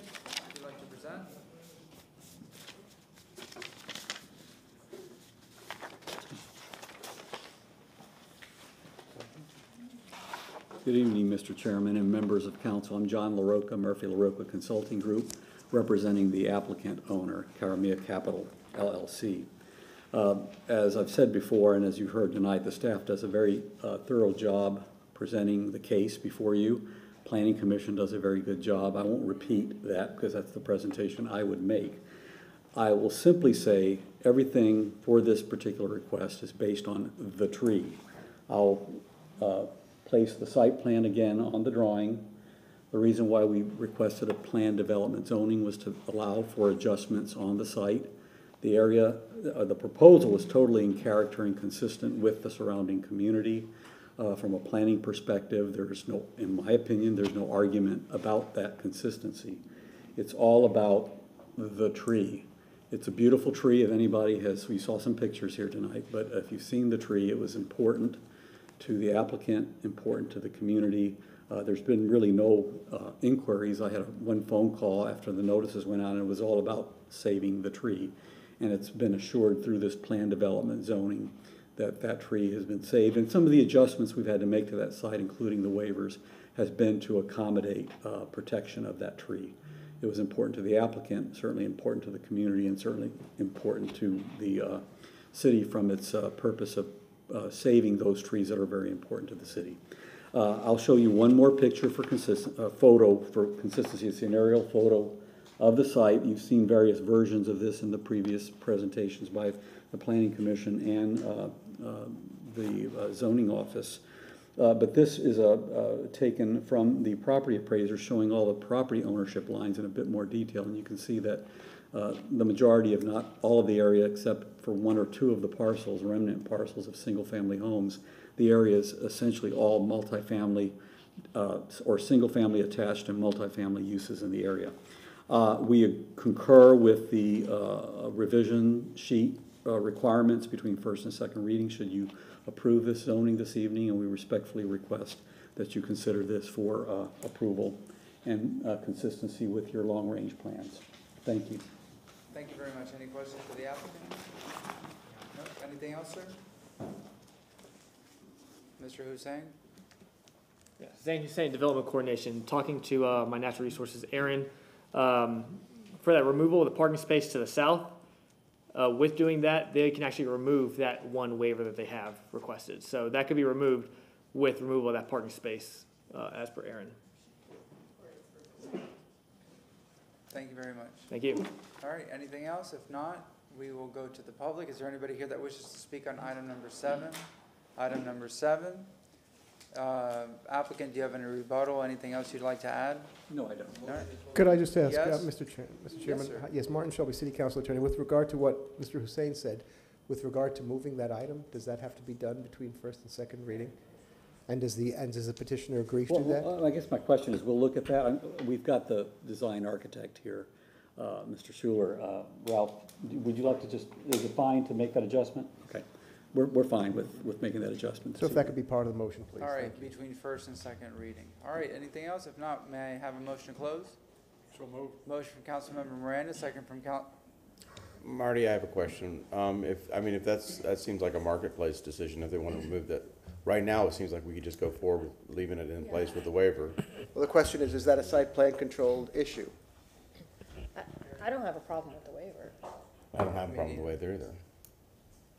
Kate Wells, Legal Department. The revision sheet already addresses that one adjustment between first and second reading, so I just wanted staff to come up here and clarify that the waiver that staff had represented was required actually will be removed because of the changes between first and second reading. So the intent is to remove the parking space and remove the waiver? That's my understanding. Okay, very good. Thanks. Thank you. All right, anything else? May I have a motion? And I concur with that, for the Okay. record. Motion closed from Councilmember Miranda. Do we have a second? Second from Councilmember Clendenin. All in favor? Aye. All right, any opposed? Councilmember Clendenin, would you mind reading item number 7 and include the revision sheet? Wilco. I move file number REZ 2372, an ordinance being presented for first reading consideration. An ordinance rezoning property in general vicinity of 2302 South Arawana in the city of Tampa, Florida, and in more particularly described in section 1 from zoning district classifications RM16 residential multifamily to PD plan development residential single family attached, providing an effective date including revision sheet I find that in accordance with section 27-136, that the development as shown on the site plan promotes and encourages the development that is appropriate in location, character, and compatibility with the surrounding residential zoning. The resulting density and the lot sizes are consistent with the surrounding pattern of development. In addition, in accordance with 27-139-4, such as the requested waiver will not substantially interfere with or injure the rights of others whose property would be affected by the waiver, which I guess is no longer applicable because we're not doing the waiver, right? Second. Okay, very good. We have a motion from Councilmember Clendenin, second from Councilmember Miranda. Question from Councilwoman Hurtak. Not a question, just a statement again, just to say thank you. This is again the kind of development we want to see. The doors are facing the street. There's movement. You could have done this without a PD, but you saw the tree, which is beautiful. You knew the neighbors. You talked to the community and the city and worked this out. And again, I just want to say thank you. When people do the right thing and it comes to us, having gone through every single step, we really greatly appreciate it. And so that's all I wanted to say. Roll call vote. Hurtak, Yes. Clendenin, Yes. Henderson, Yes. Vieira, Miranda, Yes. Carlson, Yes. Maniscalco. Yes. Motion carried unanimously. Second reading and adoption will be held on November 2nd, 2023 at 9:30 a.m. located at Old City Hall, 315 East Kennedy Boulevard, 3rd floor, Tampa, Florida, 33602. Thank you very much. All right, item number 8. Zane Hussein, Development Coordination. Agenda item number 8, case REZ 23-75. This is for the location 4914 South McDill Avenue and 3013 West Marlin Avenue. Proposed rezoning from CG Commercial General and RS 75 Residential Single Family to PD Planned Development Restaurant. I'll now pass it along to our Planning Commission. All right, thank you. Yes, ma'am.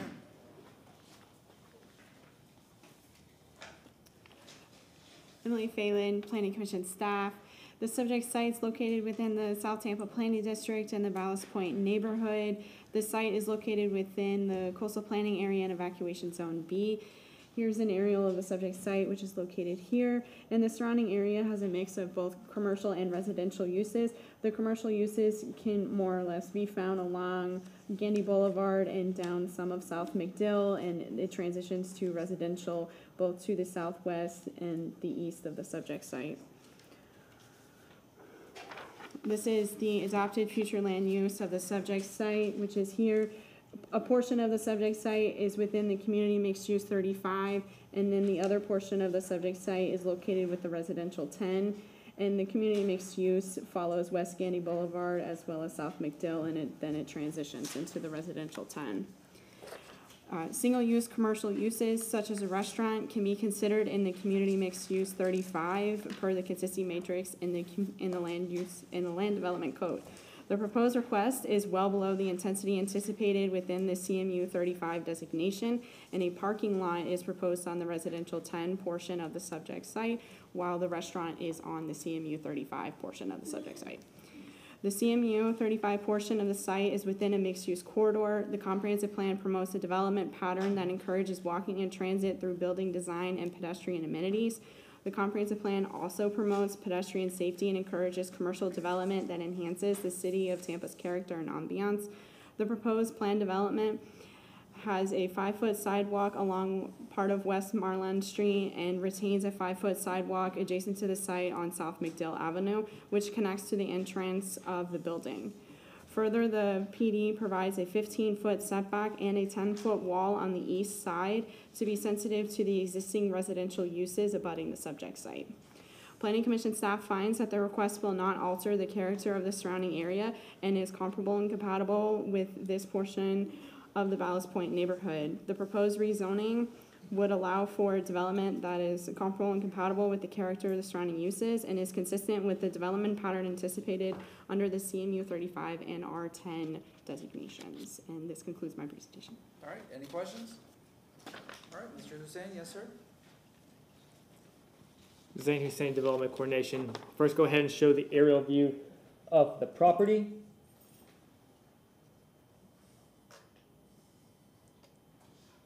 As you see the property right here outlined in red, to the north you have a Walgreens, zone CG. To the south you have also a commercial establishment, zone CG. To the east you have residential single family, zone RS75. And to the west you have commercial use, which is zone CG and PD. As you see also to the south you'll have West Marwin Avenue. To the east you have South Zion Street. To the west you have South McDill Avenue, and then to the north you have West Gandy Boulevard. I will now go ahead and show the site plan provided by the applicant.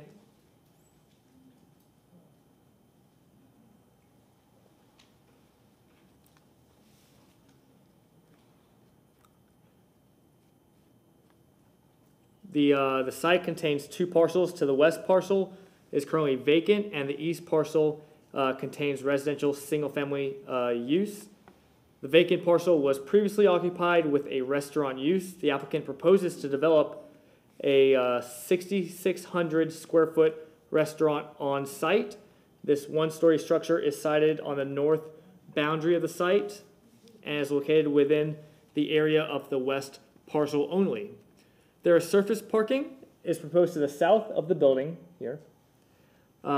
Historically, this commercial parcel has been developed with the western parcel only. The applicant has obtained the eastern parcel, which is being proposed location for the surface parking also.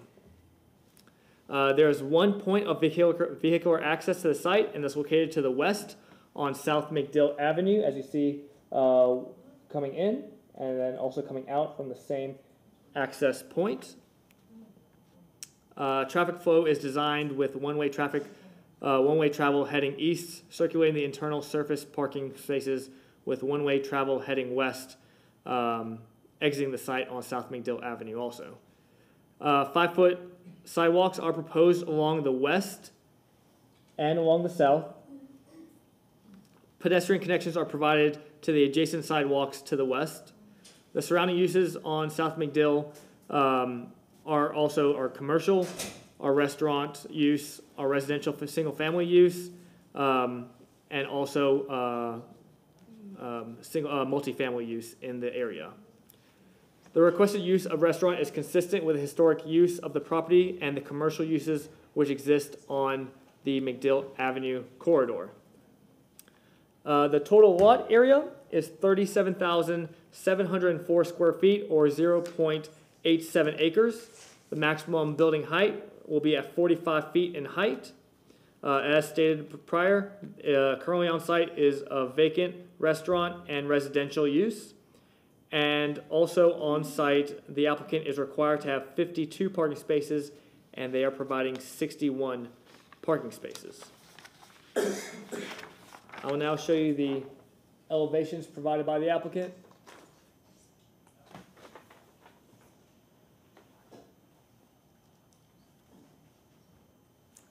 Zoom on in a little bit. As you see, the elevation to the north.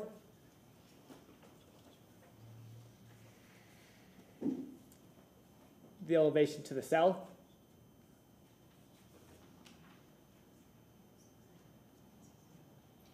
The elevation to the east.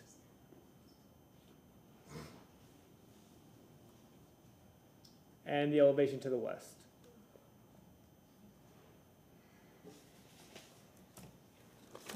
Pictures on site were taken, and I will show you the pictures.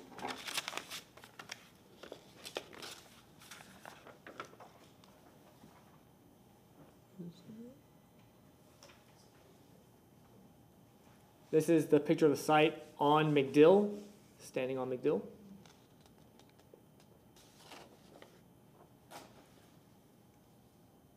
This is on the south portion of the site, looking at it.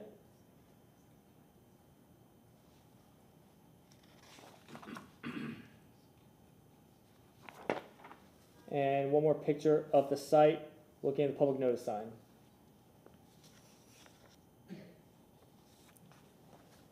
This is the east portion of the site on West Marwin Avenue. This is the single-family home that is going to be demolished, as you see the public notice sign also in front of it.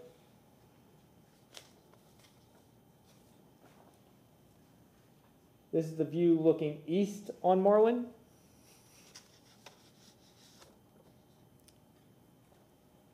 Another look at the residential single family to the east.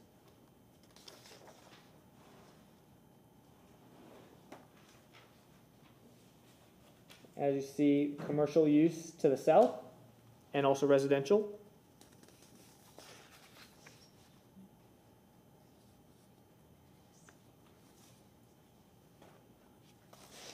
As you see here, you have to the west, you have commercial use.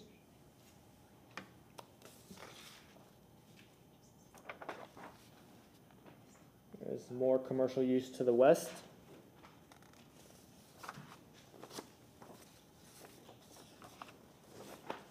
And to the north, you have Walgreens.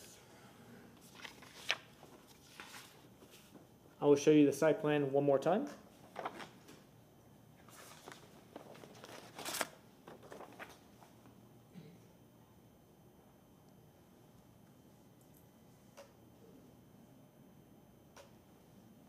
As you see, the proposed restaurant, surface parking, and the eastern portion with the surface parking.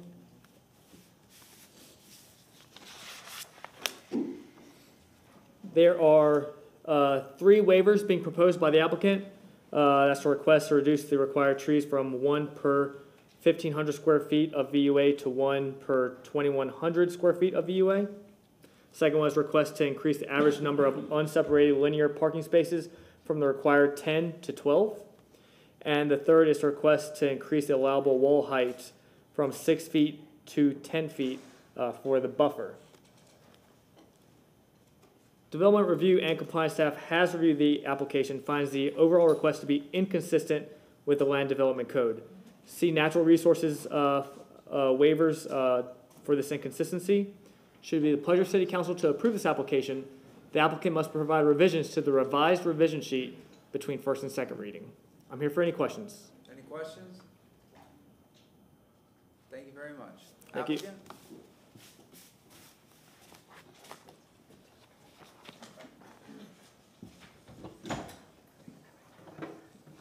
Good evening, Truett Gardner, 400 North Ashley Drive.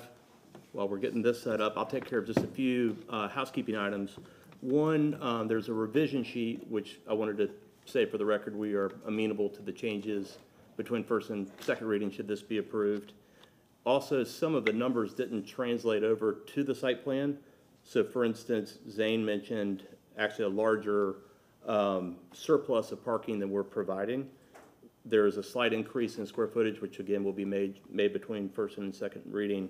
And the new parking count will be 57 with 61 being provided. I think he had a larger surplus than that. And then secondly, before I forget, I have a letter of support from the owner of 3 properties in the vicinity. And one, I wanted to submit that for the record, but also in that she references that she would like for us to install decorative fencing and landscaping along Marlin Avenue, which we are also amenable to.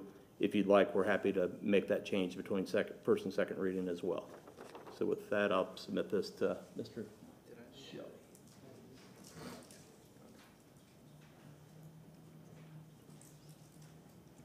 Good to go. All right, if we could move to the presentation. So this is our development team, and we have the full squad basically occupying your chambers tonight. So if you have any questions of an architectural, legal, or civil engineering or landscape nature, please let us know. And again, this is the site. It is the northeast corner of McDill and Marlin. The property with the number 1 is the former Love site, which has been vacant since 2018.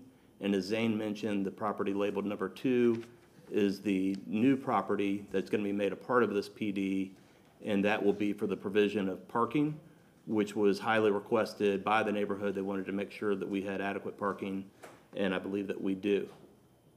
Also, you'll just note Gandy Boulevard immediately to the north, which is, Zane showed the Walgreens, that is the building with the large rectangular roof immediately to the north of numbers 1 and 2. And then next, this is the old Love's Restaurant. The building was demolished about 6 months ago, but you can see the parking, which we're proposing to retain basically in its current configuration. And then also notably, the footprint of the proposed building will basically fit within the footprint of the former Love's property. This is our site plan. I mentioned the square footage. This number is slightly different than what's on your current site plan. The proposal is for 6,600 square feet. There were just some changes being made in iterations with the architect and the civil engineer and the development team. 1 story, 45 feet in height. And again, as you noticed from the former slide, the Love's building, which was formerly there, is the same general location as this proposed building. Then we've got findings of support from everyone except for Natural Resources, which goes to our waiver, which are technical in nature, and Addie Clark is going to address those, but findings of consistency from all other reviewing agencies.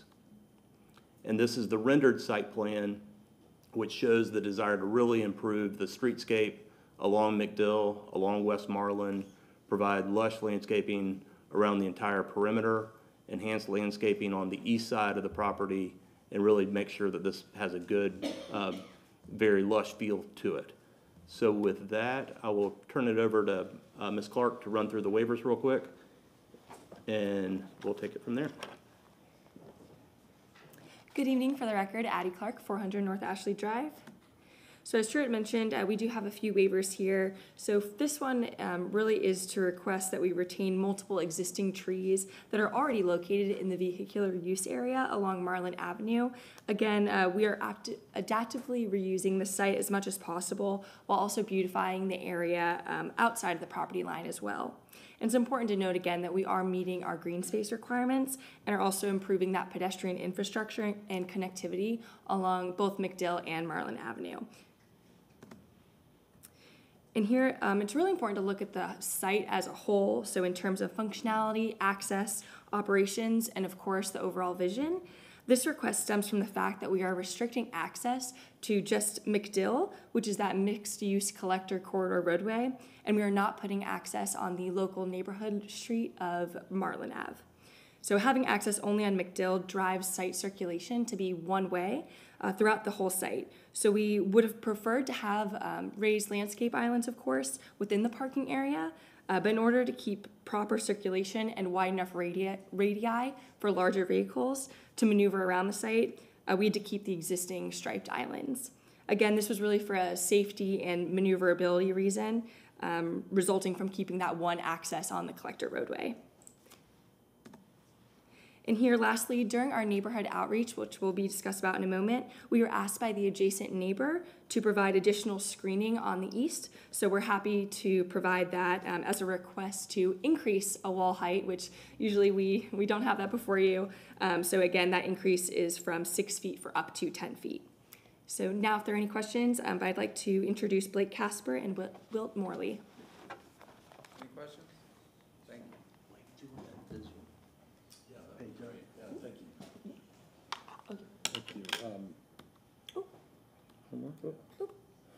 you. There you go. Awesome, thank you. And hi, Blake Casper, 80 Ladoga. I think everybody knows me.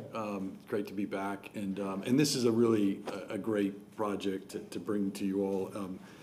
It's my honor really to introduce Wilt Morley, who is the real vision and the man behind Mad Dogs. And Mad Dogs is a little pub in South Tampa, if you're not familiar with it, but it really is a neighborhood institution for South Tampa. And it's really, we're lucky to have Wilt, who adopted Tampa, moved here 32 years ago, and really poured his heart and soul into this pub. And so we're excited to have the opportunity to find a new home for it. So hopefully you all will consider our project. And with that, I'll introduce Wilt Morley. Wilt? Thank you very much.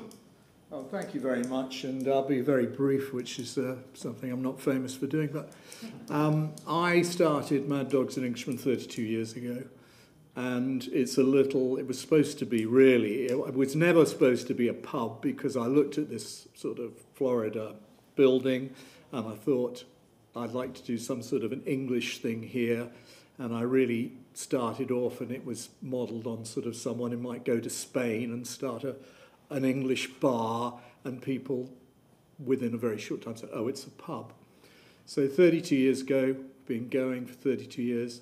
People have met there, people have married there, people have got divorced there. And, you know, I've never really made any money out of it, but I've muddled on. It's been given me a wonderful way of life. I'm very grateful to Tampa, indeed, and all the people that supported me. I started off not really knowing anything about the restaurant business. I still really don't know anything about the restaurant business. But about 2 years ago, I had dinner with my friend Blake. The reason I know Blake Casper is because when he was about 17, his mother was one of my first patrons, pretty much my only patron. She lived on Moorcraft. And she said, I've got this lad, and I don't know what we're going to do with him. He is going to go into the McDonald's business. Can he come and work as a busboy here? And that's how that's why I know Blake. And then a couple of years ago, we were having dinner. I said, look, I'm 72. I don't know how long I can go on with this. And he said, oh, that's such a shame, and everybody loves Mad Dogs. And I said, well, this building itself is kind of falling down, and I don't, you know, it's very difficult business, as you all know, the restaurant business. And he said, why don't we do something with it? Why don't we do a new Mad Dogs, try and do more, make it what you would have done if you'd had any money when you started, which is to make it a real English pub. We tried to buy the building next to us. That didn't work. And so then he found this property up the road, and he said, let's build it from the ground up, and let's do a really lovely building. And I mean, you that know the Oxford Exchange know that he really does do lovely buildings. And so here we are. We're going to do a really nice civilized English pub. I hope you'll approve it.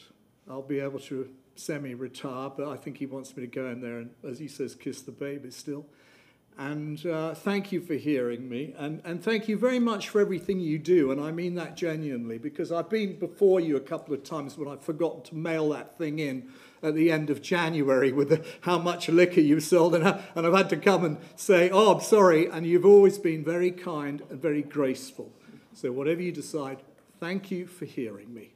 Thank you. Is the name Mad Dogs and Englishmen named after the Joe Cocker album? No. As a matter of fact, it's not. Because, is it the Noel Coward song? No. It's Kipling, Rudyard Kipling, who said, only mad dogs and Englishmen go out in the midday sun.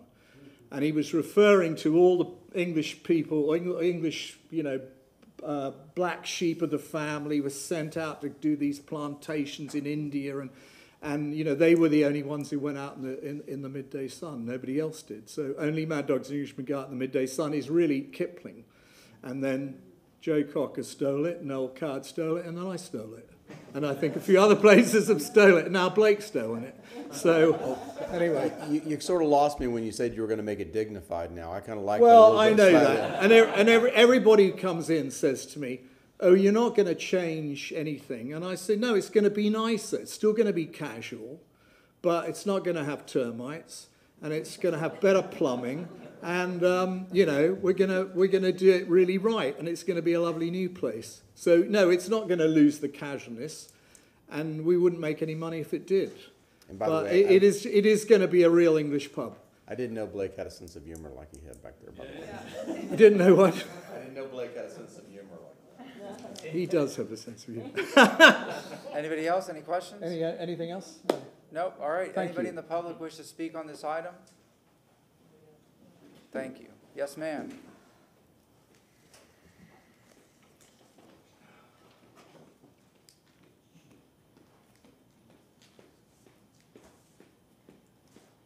Good evening. I support this because nobody evacuates from a pub. Thank you very much. That was Stephanie Pointer, by the way. She didn't say her name. Carol Ann Bennett, I love Mad Dogs. nobody's gonna evacuate from a pub, all like that. I'm not happy about the tree waiver, though. I would like to see, they've got 4 extra parking spaces. I'd get rid of the 4 extra parking spaces, put a tree. Just saying, not thrilled about the tree waiver. Thank you very much. Anybody else? Yes, ma'am? Oh, no, do we have a rebuttal from the applicant? No, but happy to answer any questions should you have any. Any questions? Motion closed? Yes. The comments that you, the positive comments you delivered to us, is that all the adjoining on the other side of that 10-foot wall? So then there's nobody here for the residents? If you would say that one more time? With the residents that you had the comments from that were supporting this, they were on the other side of that 10-foot wall? Actually, the person on the east side of the 10-foot wall is someone other than the letter that I submitted. Okay. We don't have anybody negative here to speak for? No, Okay. nope. Thank you. And that was an accommodation that owner wanted to have that privacy. Motion closed?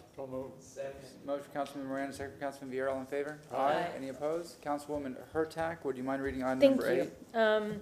I'm just gonna start by saying I have a postcard framed in my house that says, Florida, we don't evacuate a party, or we don't evacuate, yes, so anyway, just kind of goes with that. And so I would anticipate that people would be driving to it, not away from it during a hurricane. File number REZ 20. We don't encourage that. No, we don't.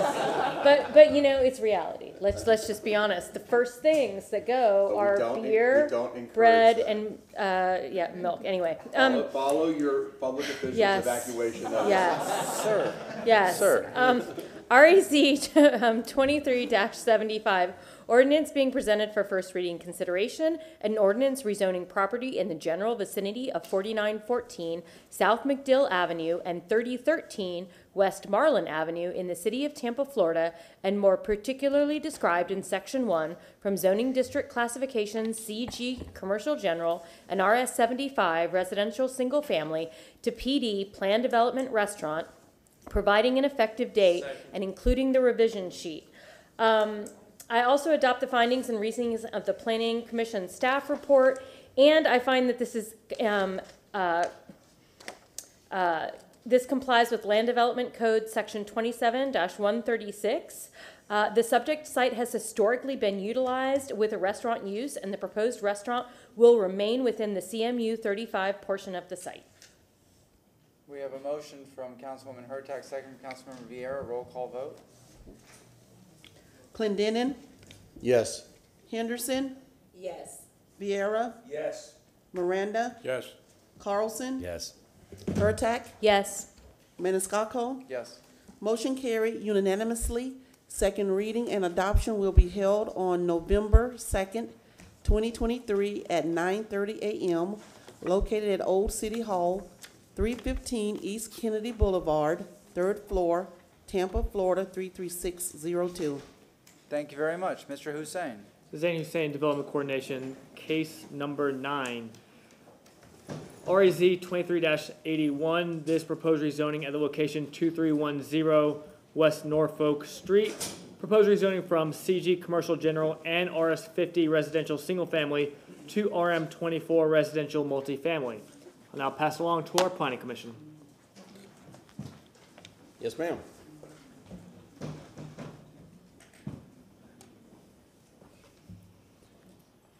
Emily Phelan, Planning Commission staff. The subject site is located within the University Planning District in the Armenia Gardens neighborhood, and the site is not located within an evacuation zone. Here's an aerial of the subject site, which is located here, and it has a mix of residential and commercial uses. The commercial uses are along North Armenia Avenue, which is a transit emphasis corridor, and the single-family residential uses are to the east, south, and north of the subject site. This is the future land use map. The subject site is here and it's designated under the Community Mixed Use 35 designation, which you can see along North Armenia Avenue and the transition to Residential 10 and Residential 20. The proposed RM24 zoning district can be considered under the underlying future land use designation per the consistency matrix in the Land Development Code. Planning Commission staff finds that the request will provide infill development on the site that is presently underutilized, which is encouraged by the comprehensive plan. The site is approximately 82 feet from North Armenia Avenue, a designated transit emphasis corridor, which is suitable for redevelopment and intensification. The request will provide additional housing in proximity to employment opportunities and many amenities. The proposed RM24 zoning district would provide a transition in density from the commercial general to the west and the single family to the east. Single family attached uses are limited to the periphery of established neighborhoods. The request supports many policies in the comprehensive plan as it relates to housing the city's population. The request provides additional housing in the Armenia Gardens neighborhood.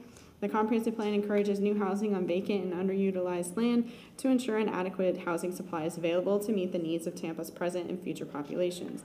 The proposed PD is comparable and compatible with the character of the surrounding area and is consistent with the long-range development pattern encouraged under the Community Mixed-Use 35 Future Land Use Designation.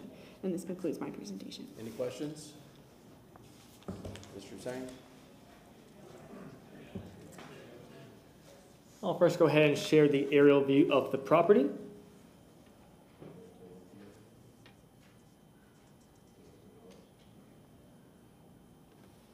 As you see, the property is outlined here in red.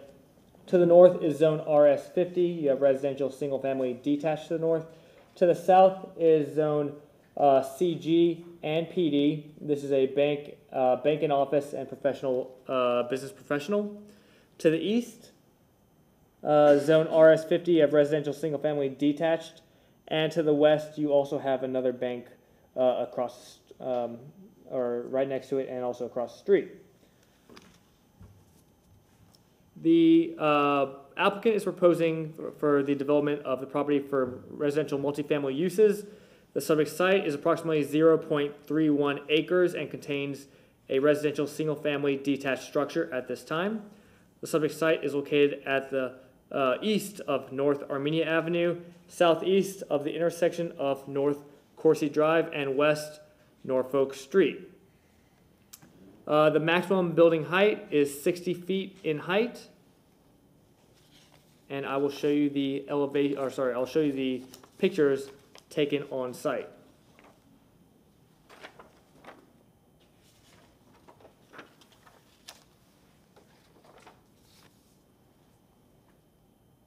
Picture of the site as is.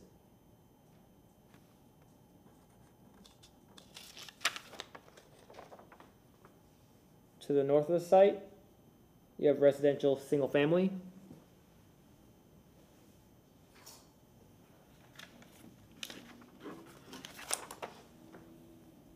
To the east of the site, you have residential single family.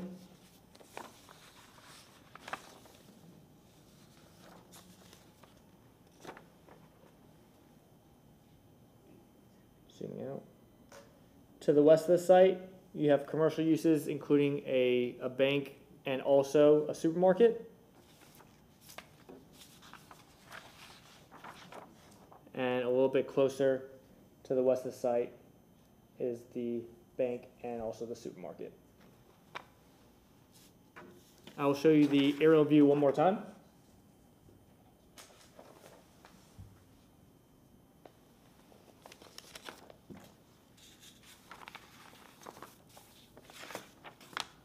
The development review and compliance staff has reviewed this application and finds the overall request to be consistent with the land development code. This being Euclidean, no site plan was needed. I'm here for any questions. Any questions? Is there an applicant?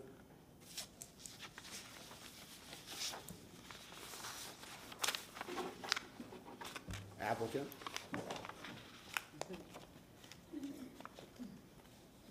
Hello. State your name first, please. Hello, my name is Junior Hernandez.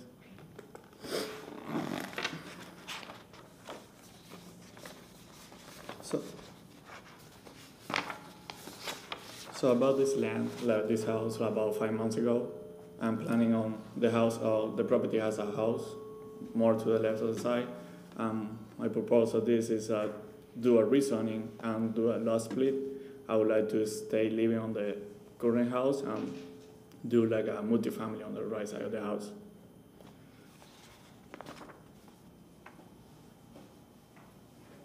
So this is like the house right now, and the red part is that I wanna do a demolition, all this part, so I can. This is a Euclidean rezoning, so we don't need to see a site plan. Oh, We're okay. simply looking, and we can't look at the site plan to consider. So we're just here to talk about the rezoning. Just your rezoning Just the rezoning. We shouldn't be looking at any plans okay. you have. I mean, if you don't have anything else to add from what was in the presentation, I could ask the council persons for, if they would like to ask you questions, if you'd like me to do that. Okay. Do y'all have any questions for the applicant? No? Okay. Anything else? If not, we'll close. Okay. Okay, it's a motion to close? Well, anyone in the audience? Oh, Paul, I'm sorry, is there anybody from the public here to talk about this? I assume, because I didn't see anybody engaged in this, okay. Nobody from the public, hearing nobody from the public, was there a motion to close? Move to close. There's a second. We have a motion from Councilman Miranda, a second from Councilwoman Hurtek. And all those in favor? Aye. Opposed? Ayes have it. Okay, Councilman Carlson. Move file number REZ 23-81, ordinance being presented for first reading consideration, ordinance rezoning property in the general vicinity of 2310 West Norfolk Street in the city of Tampa, Florida, and more particularly described in section 1 from zoning district classification CG, commercial general, and RS 50 residential single family to RM 24 residential multifamily, providing effective date. Second. We have a motion from Councilman Carlson, a second from Councilwoman Hurtek. Roll call vote. Henderson, Yes. Vieira, Miranda, Yes. Carlson, Yes. Hurtak, Yes. Clendenin, Yes. Maniscalco. Motion carried with Vieira, Maniscalco absent. Second reading and adoption will be held on November 2nd, 2023 at 9:30 a.m. at Old City Hall, located at 315 East Kennedy Boulevard, 3rd floor, Tampa, Florida 33602. Does he know when to come back? I think Mr. Hussein is telling him now. Yeah, but. Can I tell him? Yeah. Jefe, el día 2 de noviembre, aquí a las 9:30. Okay, fine. Mr. Hussein. Yes, sir. Zain Hussein, Development Coordination, agenda item number 10, case REZ 23-85. This is a proposed rezoning at the location 4402 West Crest Avenue. Proposed rezoning from IG Industrial General to PD Planned Development for all IG uses. I'll now pass it along to our Planning Commission.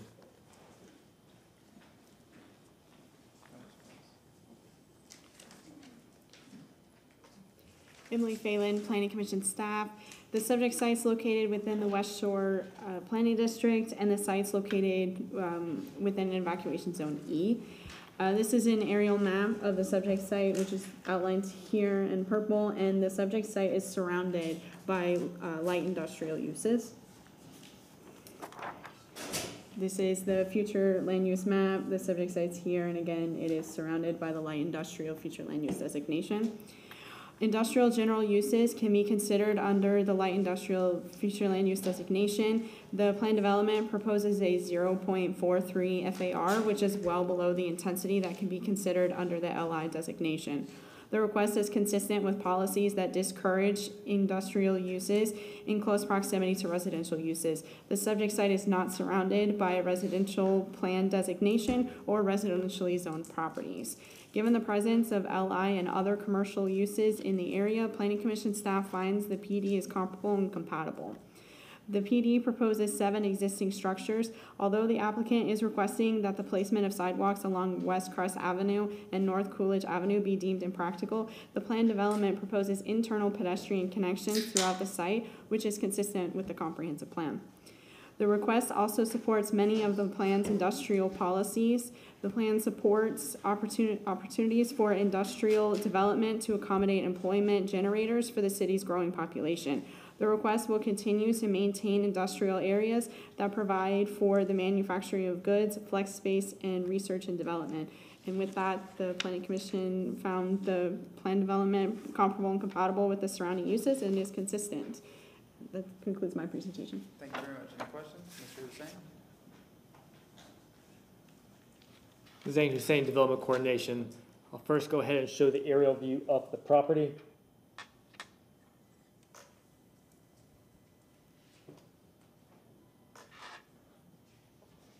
As you see, the property outlined in red. Now surrounding the property is IG zoning. To the north, as you see, you have West Crest Avenue. Above it is industrial and vacant commercial. To the south here, you're going to have commercial and industrial uses. Also, you have West-South Avenue. To the east, you have industrial uses, commercial uses, and residential single-family. And to the west, you have commercial and industrial uses, as I'll show you in pictures to come. The subject site is located at the general vicinity of south of West Hillsborough Avenue, west of North Lois Avenue, on the southwest corner of West Crest Avenue and North Coolidge Avenue, right here. The site is currently developed with 7 structures for a total of 22 units, which contains commercial and industrial uses in each unit. While the subject site has IG zoning and commercial and industrial uses have existed on the site for many years, the applicant requests the PD site plan approval to vest the existing setbacks along with the requested natural resources and transportation waivers as listed on page 1 of the staff report. The the site plan submitted identifies 22 units with 13 encroaching into the east property line by 1.4 inches or 1 foot and 4 inches. The applicant has applied for the relief from this encroachment with a submittal of file ENC-23-000010. Vehicle access to the site, as I'll show you the site plan.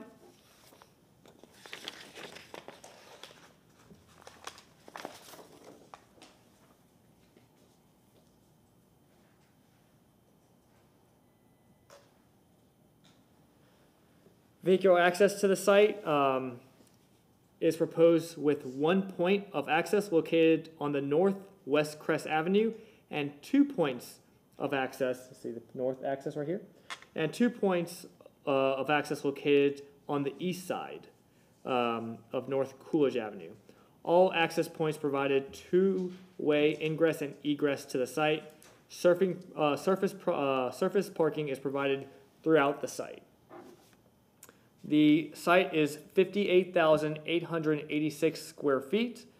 The lot, that's the commercial development. The lot area is 139,735 square feet or 3.21 acres. The proposed height is at 60 feet in height.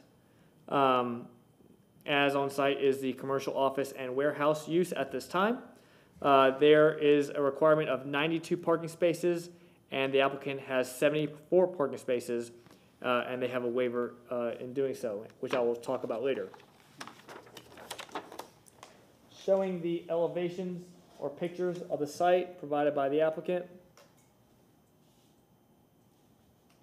First, we'll talk about view from the north on West Crest Avenue, the driveway coming into the site. The view from the east on North Coolidge Avenue to the driveway. View from the east, North Coolidge Avenue, the driveway.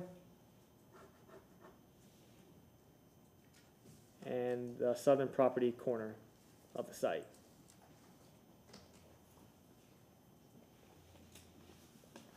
I will now show you pictures taken by staff.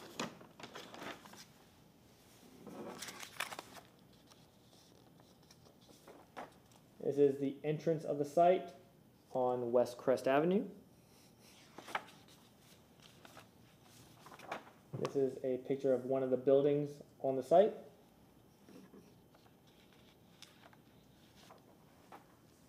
This is a picture of the northeast corner of the site. This is a picture of the east entry to the site.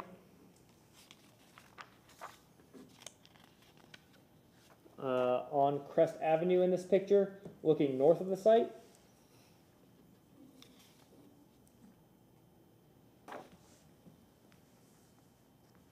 IG uses all around. This is looking east of the site.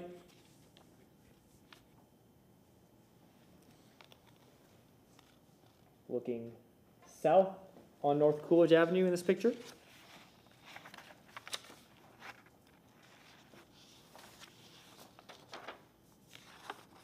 And a little bit farther down the site is on the east side is a residential single-family home. I will show the site plan one more time.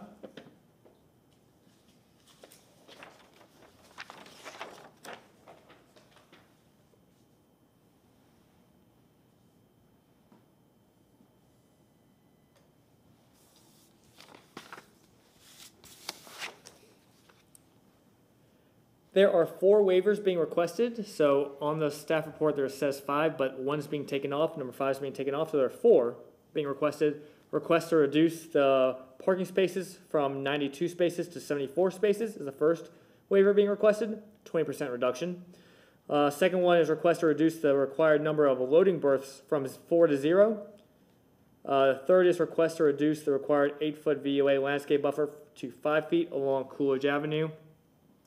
Number 4 is request to reduce the required 13-foot wide curb-to-curb parking islands to 5 feet. And that 5th waiver will be removed as this is a requested change from natural resources. I will state that the site is as is, everything's existing. There will be no changes physically done to the site, so just keep that in mind to let you know. And this had to do with vesting in those uses, the setbacks, and also for these waivers I just stated. The Development Review and Compliance staff has reviewed this petition and finds the request to be inconsistent with the Land Development Code. This is due to the transportation findings and also with the parking spaces.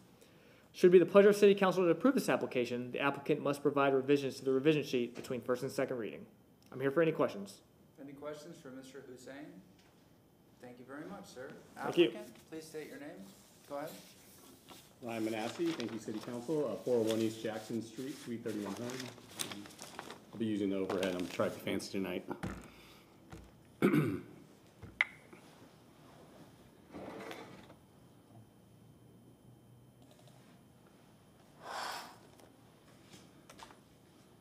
at that, I did it.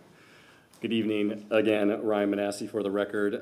Thank you for having me here tonight, and I'll go through our request. So Zane did show you some slides. I'll try not to be redundant, but I'm going to go through the application thoroughly on my end. The outlined area is the subject site, and this again is to request the PD rezoning for all IG uses.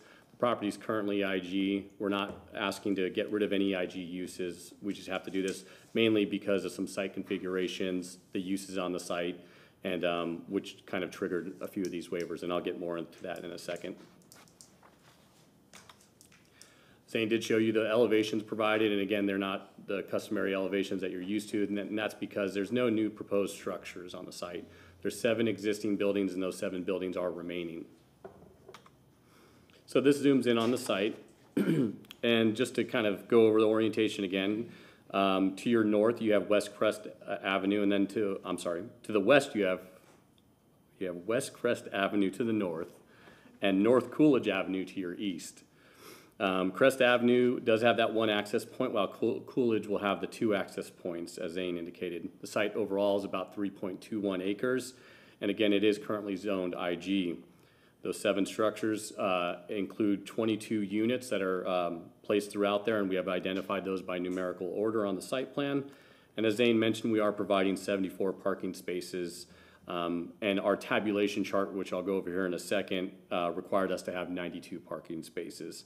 I would like to point out the site plan is providing bicycle parking in the southwest corner, and that's to accommodate 16 spaces.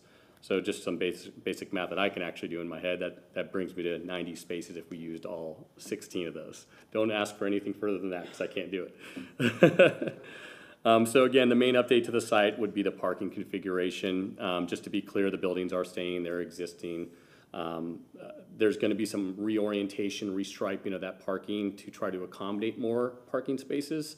And that helped us drive our waiver down as much as possible when we're redesigning the existing environment. I turned my slides, but not the ones on screen. So this is the tabulation chart that's shown in your site plan. What we did was an analysis of the existing uses. And out of these 22 units, they're listed there and on the site plan. And there's a mixture of uses between, you have the customary warehouse use, you have car detailers, you have limited recreational type uses like those sport coachings and things of that nature. Again, all uses that are permitted in the IG zoning district, so we're not trying to get outside of that. Just to mention some history on it, due to the previous ownership, the uses that were established on the property created a parking issue among some of these other waivers that we're requesting. Additionally, once considered a change of use, it triggers full site compliance, which again causes some of these waivers to come into play. And obviously there's limited resources for us to work with an existing site. This rezoning will keep these small businesses going while we go through this process. We're currently working through, we've worked with the building department for some Chapter 5 issues and the code magistrate and the rezoning.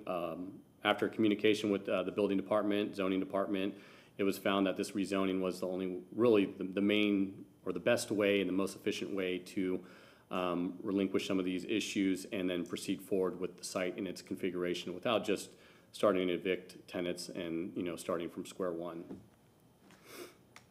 So the aerial on screen, and I know you've seen a few aerials, but again our subject site is outlined in red, and it's just showing you that neighborhood. Zane did a good job of explaining it, but just so you know, to your left of the screen you're going to have TIA or the Aviation Authority, whoever owns that. That's past there to the west, and then towards the north, you have Hillsborough Avenue, and you have some of those CI uses, commercial intensive uses, strip center, and then there's some IG uses as well directly to the north, some open storage and other kind of storage establishments. And I grabbed this picture because I kind of liked the view of it from the Google 3D view. It kind of shows you the scale and massing, and obviously it is a built environment, so I'm not proposing any kind of new structures, but you can see how it actually fits in quite well. I mean, obviously this is an IG zoning district. These type of uses are expected in this district. They're encouraged. The LI land use category supports this as well. One thing I like to mention, and it'll show on some of the pictures Zane had and some of mine, is that the site has been developed. Really the farthest warehouse to where the star is to the top left of the property, that was almost like an existing warehouse, I mean, prior to 2007, and the remainder of it was an open field. Somewhere around 2018, 2017, the new warehouses were developed. And that's why you see it more of an updated look at a warehouse complex. I mean, the drive aisles are to code, they have actual stormwater retention. And in some of these further pictures you're gonna see some of that mature landscaping that surrounds the property. Just to briefly go over the zoning districts, IG were outlined in yellow. You have some of the CI to the north and then CI to your east. Your future land use category, I'm trying not to bore you with some of the details you've heard 3 times, but again, our site is outlined in yellow. You have that PQP land use, which is the airport to the left, and then to the right you have the Hillsborough County facilities as well as a military installation lay-down yard in that blue coloration. Just to indicate the waivers that are requested, of the 4 remaining waivers, as Zane stated, we were found inconsistent by transportation mainly for waiver number 1, which is the parking reduction waiver. The waiver number 2, 3, and 4 were supported by staff. And again, 2, 3, and 4, or really 3 and 4 are an example of waivers that were produced when we try to reconfigure the parking to get as many parking spaces we needed to help with the tabulation of the existing uses. This is an exhibit I made. So the highlighted blue areas with that red number are estimated parking spaces, and that's using an 8x16 parking space. It'd almost be disingenuous to come in here with a site plan with these warehouse buildings and these bay doors and just place a bunch of striped parking spaces in front of each one of them. So these highlighted blue areas are those areas that do not show right now on this proposed site plan indicated parking spaces. But the numbers that I put into these highlighted areas really equate to almost 28 spaces. And even in some of Zane's photos, and you're going to see in mine, these individual businesses park in front of their bay doors. Sometimes they pull into the bays. There's a use out there that they strictly do photography for cars, for online sales. So there's a mixture of uses, and what I'm getting at is there's other areas that we can park where this complex will function and has been functioning. You know, this development, it does support opportunities and accommodates small businesses. That's typically what you see in these warehouse complexes, and especially with the mixture of uses that you could have in the IG zoning district. And Hart Route is in close proximity to our project. It's just on Hillsborough Avenue, about a quarter mile away. But again, I looked on some of the street views, and when I did my site visit, you can actually cut through some of the strip center if you were on Hillsborough Avenue. So it's more of one of those friendly work environments, I would say. So you could take public transportation and jump on your bike and get to work. And we have 16 parking spaces for that, for bicycles. These are just some goals, objectives, and policies from the comprehensive plan that we agree with the Planning Commission staff that we are in compliance with. I won't go through each one of those, I promise. But I'll submit this PowerPoint presentation to the record. And just going over some photos. So the first one on the left, I'll do left to right, is facing north, and that's on Coolidge. And you could see, again, that landscaping that I was alluding to earlier that's established in there, and you could really see that it's actually a nice warehouse complex. But going north, you get to on the other side of that vegetation would be Hillsborough Avenue. Now the picture on the right is looking south, and you can see some of those other warehouse type uses. Also the building right there to your right-hand side, that's where that 1 foot encroachment is, and we are in the process with the right-of-way department to do that. I believe the process is in the hands of legal, not Kate Legal, but the right-of-way legal. And I was talking to staff earlier this week, and it seemed like there wasn't going to be an issue with that approval. But again, on this side of the project, we're requesting the 0 setback, so for the rezoning purposes, it wouldn't be an issue with the encroachment. This is looking across, I'm standing on the north side when I took the picture. Got you, Zane. And looking at the subject site, and again, you can see there's those stormwater swells, those ditches that are in front of the site, and as well going along Coolidge. And that kind of goes back to what the Planning Commission was talking about as far as the sidewalks. If we could put the sidewalks in, I've talked to my client, and we would do it. But unfortunately, in some scenarios, I don't think we're going to be able to, and that's where that note came from.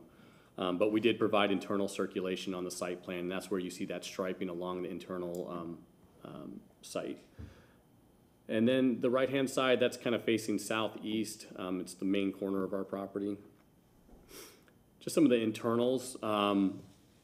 It kind of demonstrates what I was explaining as far as some of these open spaces that could be used in front of these bay doors. Again, this is a mixture of uses, a mixture of businesses. It's not a single use. It's not a single business. I mean, and the way we have the tabulation set up on the site plan, we can interchange these uses not to exceed what is being requested here tonight. But you could see from the screen in these photos, and I believe Zane's photos showed some of the internal circulation, you're going to see some of these vehicles park in front of the bay doors. Some of them park in front of their doors. Some of them pull into their units. So again, we think that the parking reduction is justified by means of the bicycle parking to include the spaces that we didn't just delineate as parking spaces and show you on a site plan. But there is more open area. Out of all the staff review agencies, as Zane stated, transportation is inconsistent for the parking reduction waiver, but of the remaining agencies, they all found this project consistent. With that, I'd be happy to answer any questions and would respect your approval on this. Any questions? Yeah. Yes, sir. So, how did we get here? So this was a previous owner that constructed this? Is that? That is correct. My client is the new owner, and once they inherited some code violations for Chapter 5, which are building violations, and I would imagine what happened was it got built out back in 2016 or 2018, and you start moving in tenants, and then tenants change, and then they go in for permits, and there's not really a tabulation on who's there and where it's going. And then we get to the point to where my client purchased the property, and they were already under code violation for the uses. As far as, I believe they were doing AC, they're trying to put some AC units in some of the units, and then it was discovered. So really, again, this PD kind of vests those uses that are currently existing, those businesses on site, and takes care of the parking issue. Because some of the uses, if you just look at the parking requirements, and nothing against Jonathan's and his review, he has to go off the parking code. I mean, vehicle sales and leasing, for example, on the site plan, I think it requires seven spaces for one of the units, but they all do all 9 sales all the vehicles are inside of the warehouse itself. Part of that, another unit just does the photos for those. So again, it's, you know, we have what we have on paper, and then we have what the operation is doing. But I guess to answer your question, we're working through the process with the building department and then zoning. I mean, you can see there's lots of problematic areas. The stormwater swale that's on Crest, was that developed by the previous owner? Correct. Yeah, the site was existing as it was bought like this, so. So that was that, but that's on y'all's, fully contained within your property, that wasn't a The city swell, or- I believe, is on the outside, that may be Along outside of the Crest. property boundary. I'd have to look at exactly at the survey, but, are you referring to, it might be in the right of way, actually. The stormwater pond up there? Correct. Oh, no, the stormwater pond is on the property. There's actually two ponds. So if you look there on, north of unit 2, 3, and 4, and as well as unit 8, 5, 6, 7, and 8. Okay. There's. So the reason that you're saying sidewalks were impractical because of that, and then also now you've got your encroachments that you're going for the 0 foot on the north-south road, which was it Coolidge? I think? Coolidge, So correct. Coolidge, is that the reason why sidewalks are impractical, because of the existing encroachments? Correct. And that, and I think in the picture ways where they have those swells, you know? Yeah. Okay. Anything else? All right, do you have anybody in the public that wishes to speak on this item? This is item number 10. And we do not have anybody online. Do you have any rebuttal or anything else to add, sir? I do not. I just request your approval. Thank you. Thank you very much. We have a motion closed from Councilmember Miranda with a second from Councilmember Henderson. All in favor? Aye. Aye. Any opposed? Councilmember Miranda, I believe is. I'm gonna comment on this first. Oh, you want to say something? Yeah, I want to say first? something. Go Yeah, ahead, sir. yeah. This is one of the situations. You know, if they had come to us, I don't think we would have approved it. With the situation. So, I mean, it's really a tough situation because, you know, I don't know. What a mess. I hate doing the PD because that actually grants things that we would have never individually granted as a council. I think on a lot of these things, I'm empathetic with the owner and the circumstances that you've got, and I'll probably vote in favor of it. But I'm just doing it begrudgingly. Just to let you know, I don't. It's not a pleasant situation for anybody. So thank you.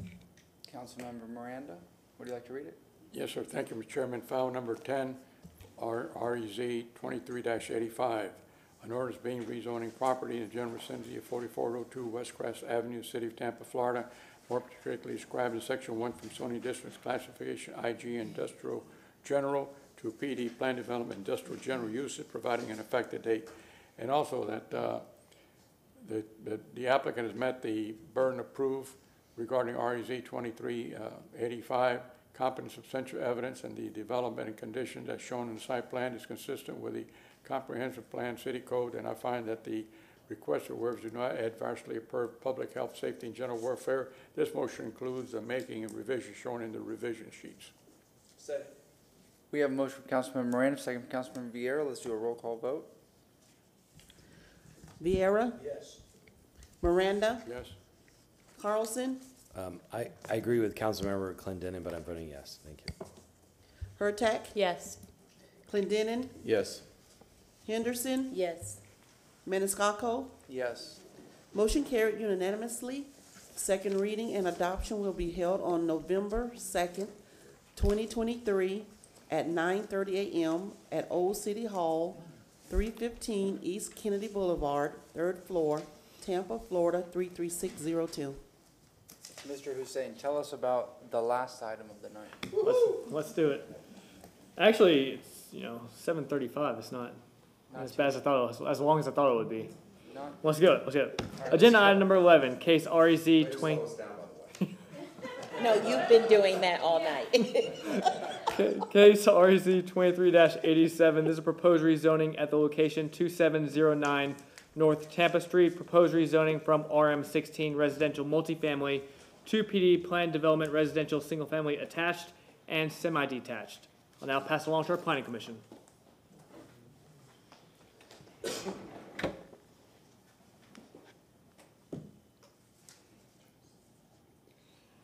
Emily Phelan, Planning Commission staff.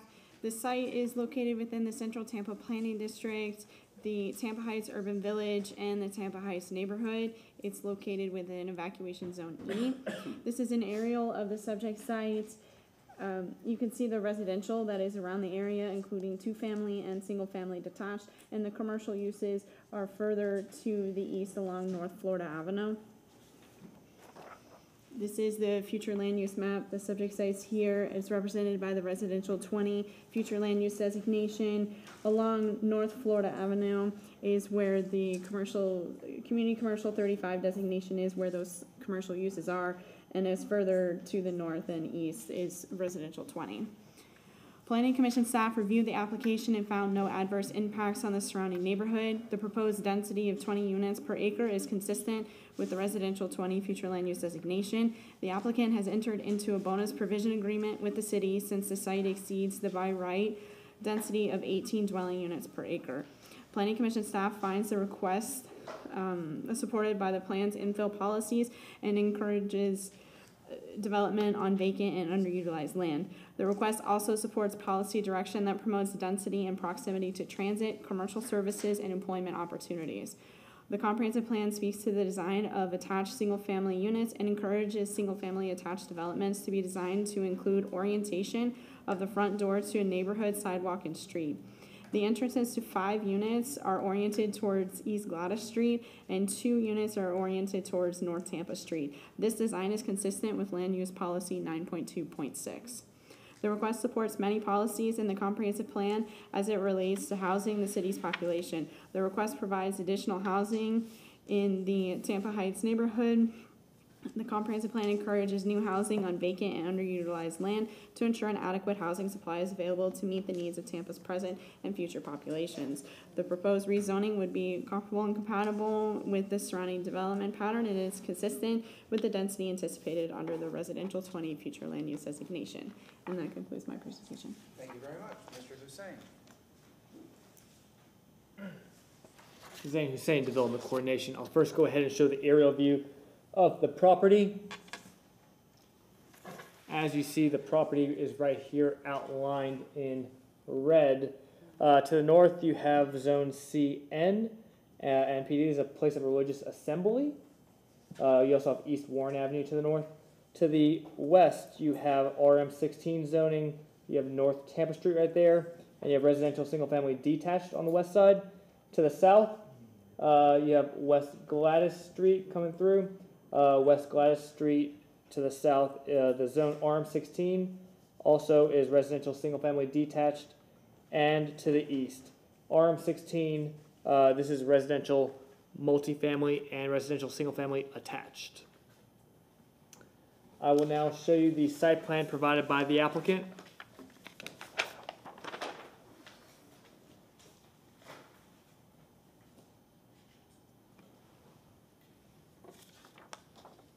The subject site is located north of East Euclid Avenue at the southeast corner of East Gladys Street and North Tampa Street. The applicant is requesting to rezone the property to PD to allow for the development of 7 units on site. The site plan identifies 5 units fronting the north of East Gladys Street. To the north. These are residential single-family attached. And then 2 units fronting west, North Tampa Street, here. And these are residential single-family semi-detached. All units contain 2 car enclosed garages with 1 vehicle access to the site on the south from the adjacent alley. The front orientation of each structure proposes activation of the street with porches incorporated in the design and pedestrian walkways providing connection to the sidewalks along the north here and the west here. I will now show you the, the lot area is 15,516 square feet. Total max height is at 35 feet in height, bless you. The existing use on the site is vacant at this time. The applicant is proposing 16 parking spaces, and the city requirement is also 16 parking spaces. I'll now show you the elevations provided by the applicant.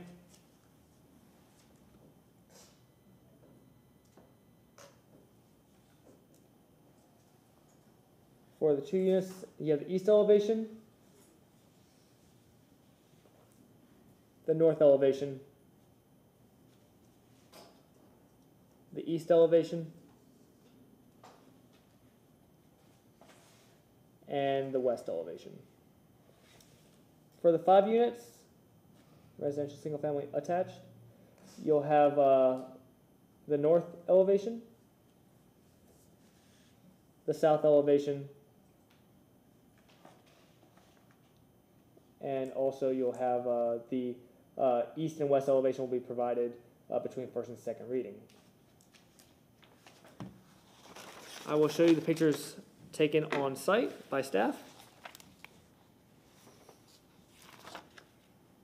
First, I'll show you the current picture of the vacant site.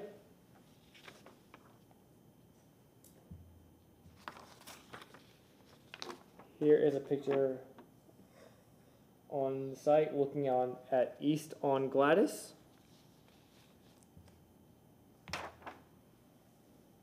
Residential east of the site.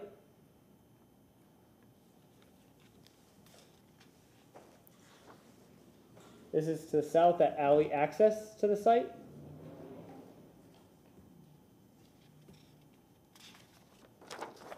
To the north of the site, you have a place of religious assembly.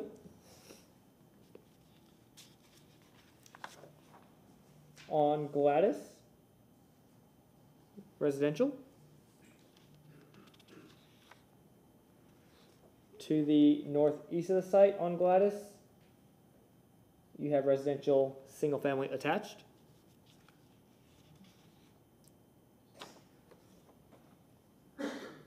You have residential semi-detached on Tampa Street.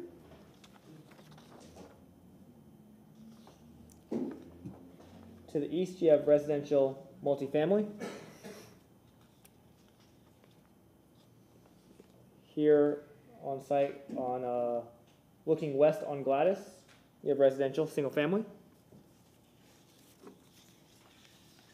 And one more picture of residential single family on Tampa Street. I'll go ahead and show you the site plan provided by the applicant one more time. As you see, access to the site coming off that alley to the south. So one way in. This is not an exit, by the way. That's trees and bushes. So they would come back out on the alley to the south for 7 units. There is one waiver being requested. That's the request to reduce the required backup width from 6 feet to 4 feet. Development Review and Compliance staff has reviewed the application and finds the request to be inconsistent with the Land Development Code. Please see the transportation findings related to the waivers for this inconsistency. Should it be the pleasure of City Council to approve the application, the applicant must provide revisions to the revision sheet between first and second reading. Here for any questions, yes? Yes, ma'am. Yes. So on the corner of Gladys and Tampa, it looks like that unit number 1 has a wraparound porch with 2 entrances, both from Tampa and Gladys. Is that correct? Maybe that's a question for the applicant. Yeah. Okay, sorry. I'll ask the applicant. If you can just leave that right there, and yes, if the of applicant course. can answer that right first, I'd appreciate it. Of course. Thank you very much. Thank you. All right, Mr. Manassi, if you could Good evening. address that question first and kick it off. Good evening, Council. Ryan Manassi, 401 East Jackson Street, Suite 3100 with Johnson Pope Law Firm. To answer the question first, there is a single door. It's facing Gladys Street. Now, the wraparound porch, through extensive proactivity with the Tampa Heights Civic Association, we designed it to have that nice wraparound look. And as you see in the elevations, that's not the I could show you on my presentation. Yeah, no, it just looks like it has an entrance It's to not. the porch from Tampa. No. Okay, Yeah. I'm just, yeah. But I'll show you the elevations, kind of explain it a little bit more. Let me just go on screen here.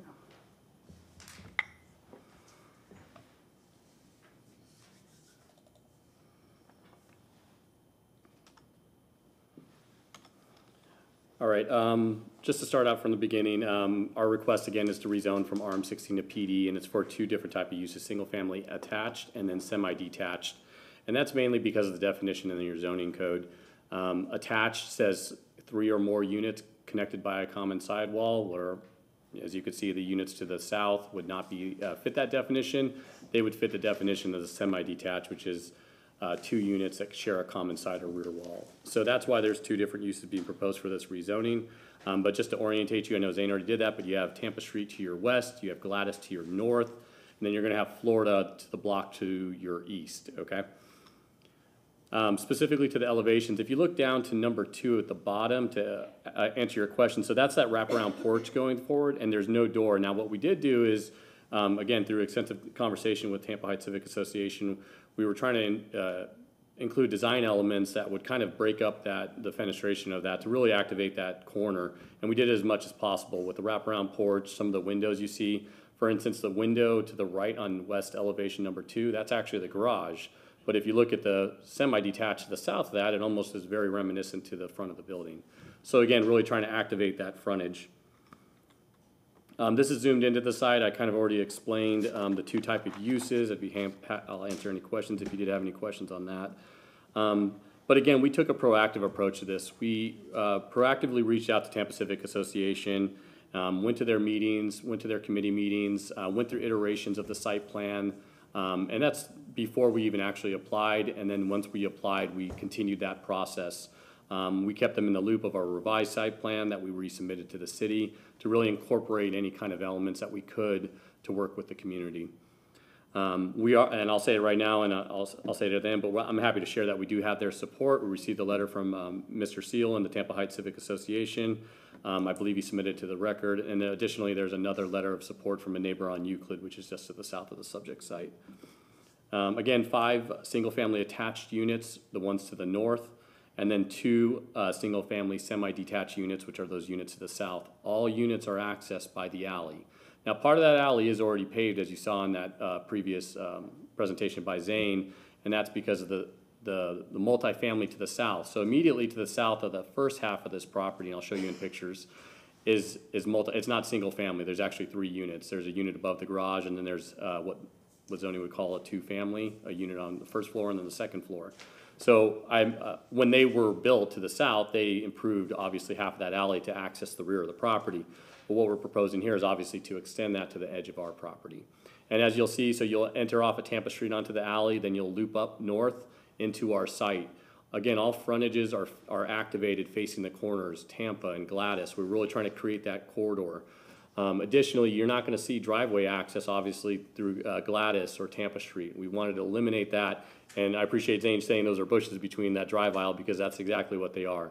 It's a VUA and a tree, actually. So there's going to be trees and bushes and green space, and it's the 8-foot VUA that we're required by code, and we're meeting that. And again, that's to separate that and really keep the frontages in unison and activating that Tampa Street. So that helps with pedestrian connectivity and obviously safety and everything else. We are meeting the parking requirement and all other codes. We do have that one minor waiver, which I'll go into in a moment. Just briefly, the aerial. So again, you do have that existing church to the north. You have single multifamily to the south, to the west.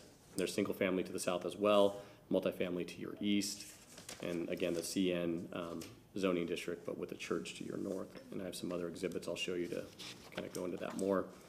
The need for this PD. I know that the question is going to be asked. We've entered into agreement as far as we could so far, a bonus provision agreement to activate the 20 dwelling units per acre under the R20 category. That's one of the main reasons for the PD, and additionally the waiver that we tried our best to design the site and not have any waivers, but it's come to this. And it was really an offset between reducing VUA, a green space, or 1 foot 9 inches of pavement. And I'll go into that a little bit more here in a second. Just to go over the uses as identified on Hillsborough County Property Appraiser, you have multifamily to the southern half or southwestern portion of our site. Then there's that single family. Immediately west of the site, you have across Tampa Street, you have commercial. I believe it's an auto sales. And then further south of that is actually Shuffle. I'm sure everybody knows where that is. North of the commercial auto sales, which are to the west side of Tampa Street, you have multifamily. And again, that's That's more of that two-family scenario. It looked like it was a unit on the bottom, a unit on top. So, and then moving up, you have multifamily directly north. Again, the church. North across Gladys Street, there's multifamily. Then it transitions to single family. But also that's the back of that zoning lot. So I think one of the pictures Zane showed was actually the rear of the structure. The front facing would be on the street to the north. Immediately to our east, we have multifamily in those structures. This is the relatively new rezoning. I just put it on screen. It was rezoned to CN 2022, and I threw the ordinance number up there just because I'm an overachiever sometimes, I guess. But that's immediately to our north. So, you know, really, this is an urban environment. I mean, when you go over to Florida, you're going to have a lot more commercial uses. And obviously, you have commercial uses along Tampa Street. And you're going to have this mixture of single-family attached, semi-detached, multifamily, single-family, commercial, all in unison together.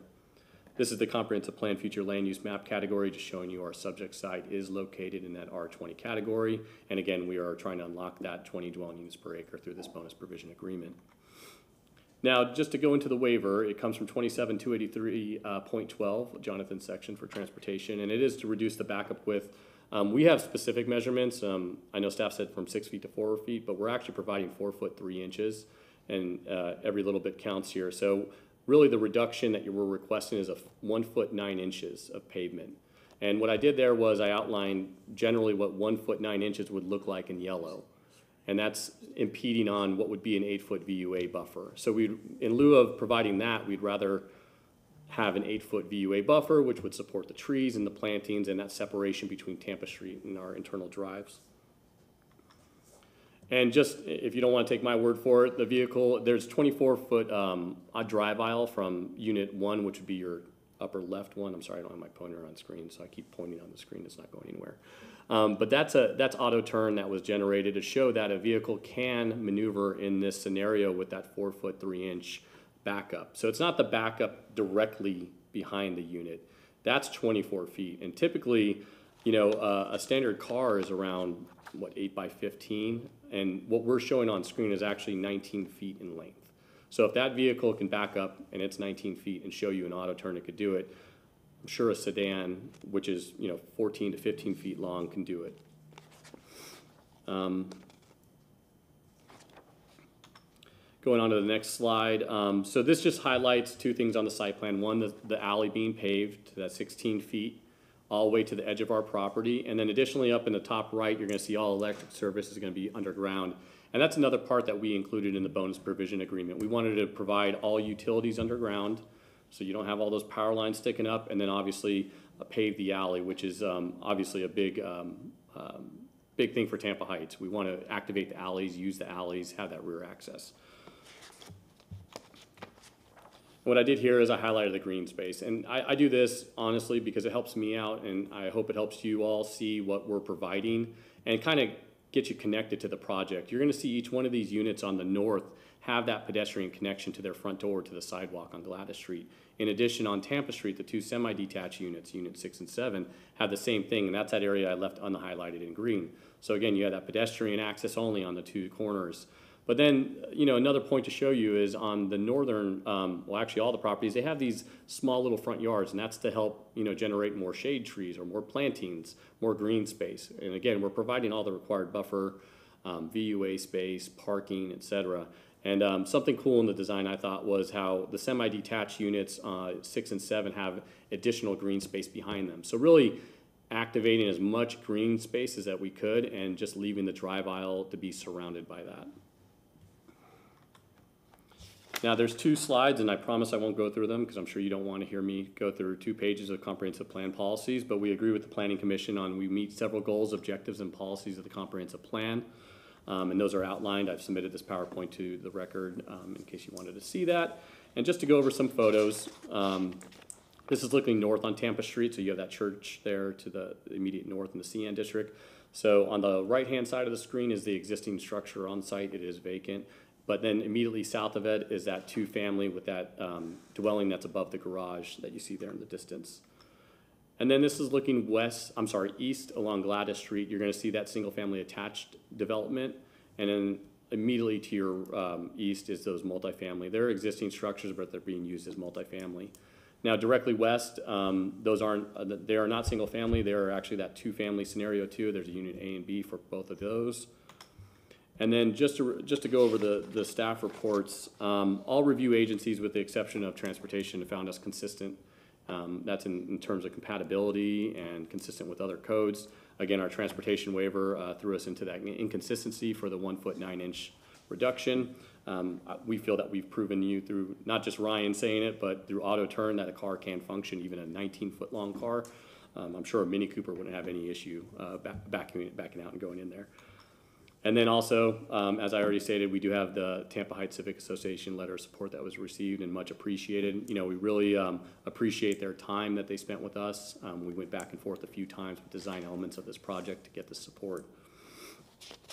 Just some highlights of that, you know, they say that we're proactively working with THCA and incorporate design elements that are in line with the intent of the Tampa Heights neighborhood plan and the Tampa Heights overlay, which was just recently adopted, right? Vehicular access and parking is orientated solely use the alley, which we've shown you there. And also we provide, that'll help with the pedestrian minimizing safety concerns as far as driveways cutting in and out of Gladys or Tampa Street. Also, they state that the project proposes density in line with the comprehensive plan, which we agree with. And another factor of this PD was reducing the setbacks in order to achieve the better street activation. And they were acceptable to the trade-offs, us getting some leniency on the waivers to produce this design that was compatible with the neighborhood. And lastly, they did state that the waiver should be granted because it allows trees to be planted between the sidewalk and the driveway. So with that, I'll save any additional time for any questions you have, and we just respectfully request your support in this. Councilman Clendenin. See, you thought you were in my head about the PDs, didn't you? But actually, this is exactly where we should be doing PDs. I think, you know, I wish really wanted to tell you like 10 minutes ago. You could probably stop while you're ahead. I'm a quick learner. Next time I'm learning. Yeah, well, you know, honestly, because this is, I think it's a great project, and this is a long transportation corridors. We're trying to build density in these areas. I love your integration with the streets, your design elements with the streets. I mean, I think it's a home run, and I think I really appreciate the fact that, you know, you took, you know, whoever developed this and whoever's idea. No, it wasn't yours, but the folks that did. I had input. Okay, the folks that did. I think maybe after. I think they brought a good project forward, and I think this is one of the reasons. You know, when I look at when I look at a PD, this is why we should be doing PDs. It fits into this piece of property. We're redeveloping Tampa. We're repurposing.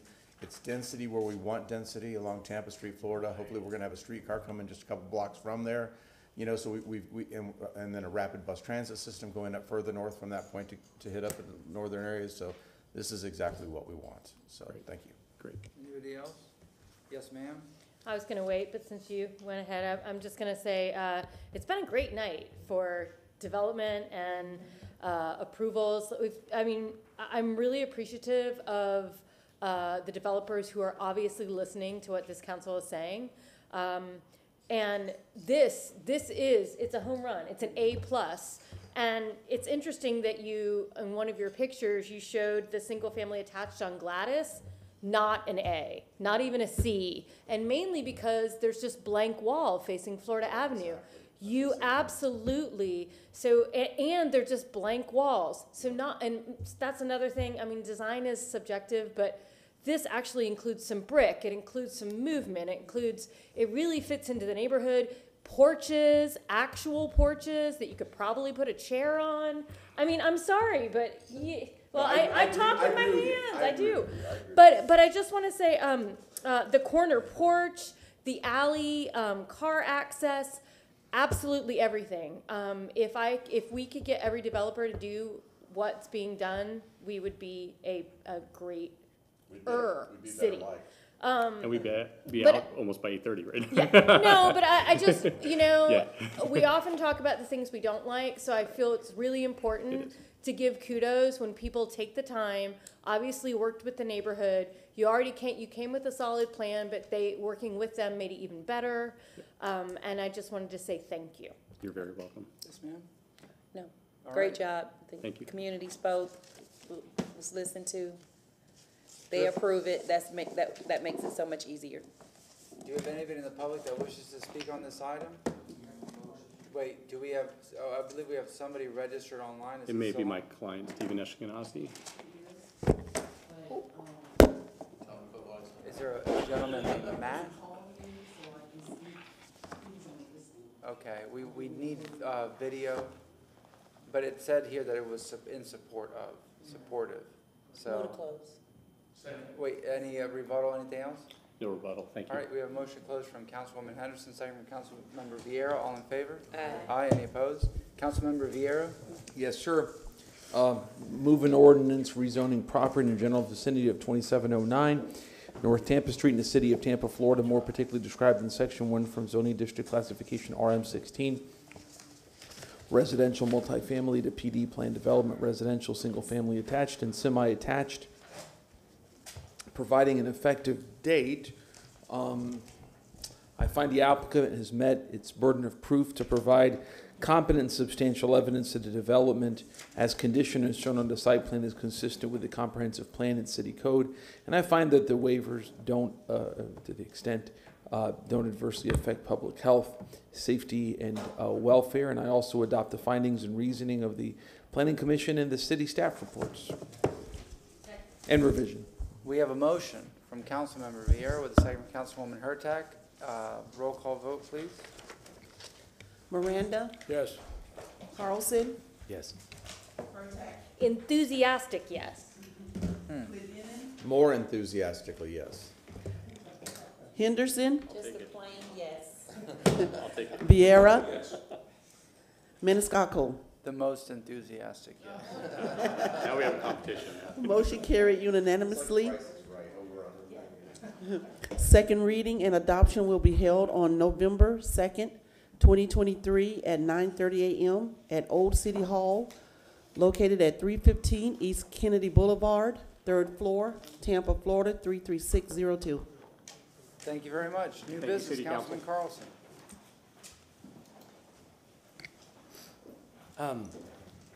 We got a memo, we got a memo today that, on the agenda next week, the EDC contract renewal is coming up. I can go in a long explanation, but I would like to make a motion to continue that until November 16th. That's SIRE item 84494. And the main reason is that we need to be able to measure the EDC's performance. They have not been able to file their final report yet for the period that we're in. The final report will be at the end of October. If we move to the next available meeting, which is November 16th, we'll be able to look at their performance. They've not hit the goals that they had promised in their contract, and we won't know whether they did or not by next week, so we need to move it into November. We have a motion for that continuance request from Councilmember Carlson, second from Councilwoman Hurtak. All in favor? Yes. Question on the motion, if I may. Is there anything like,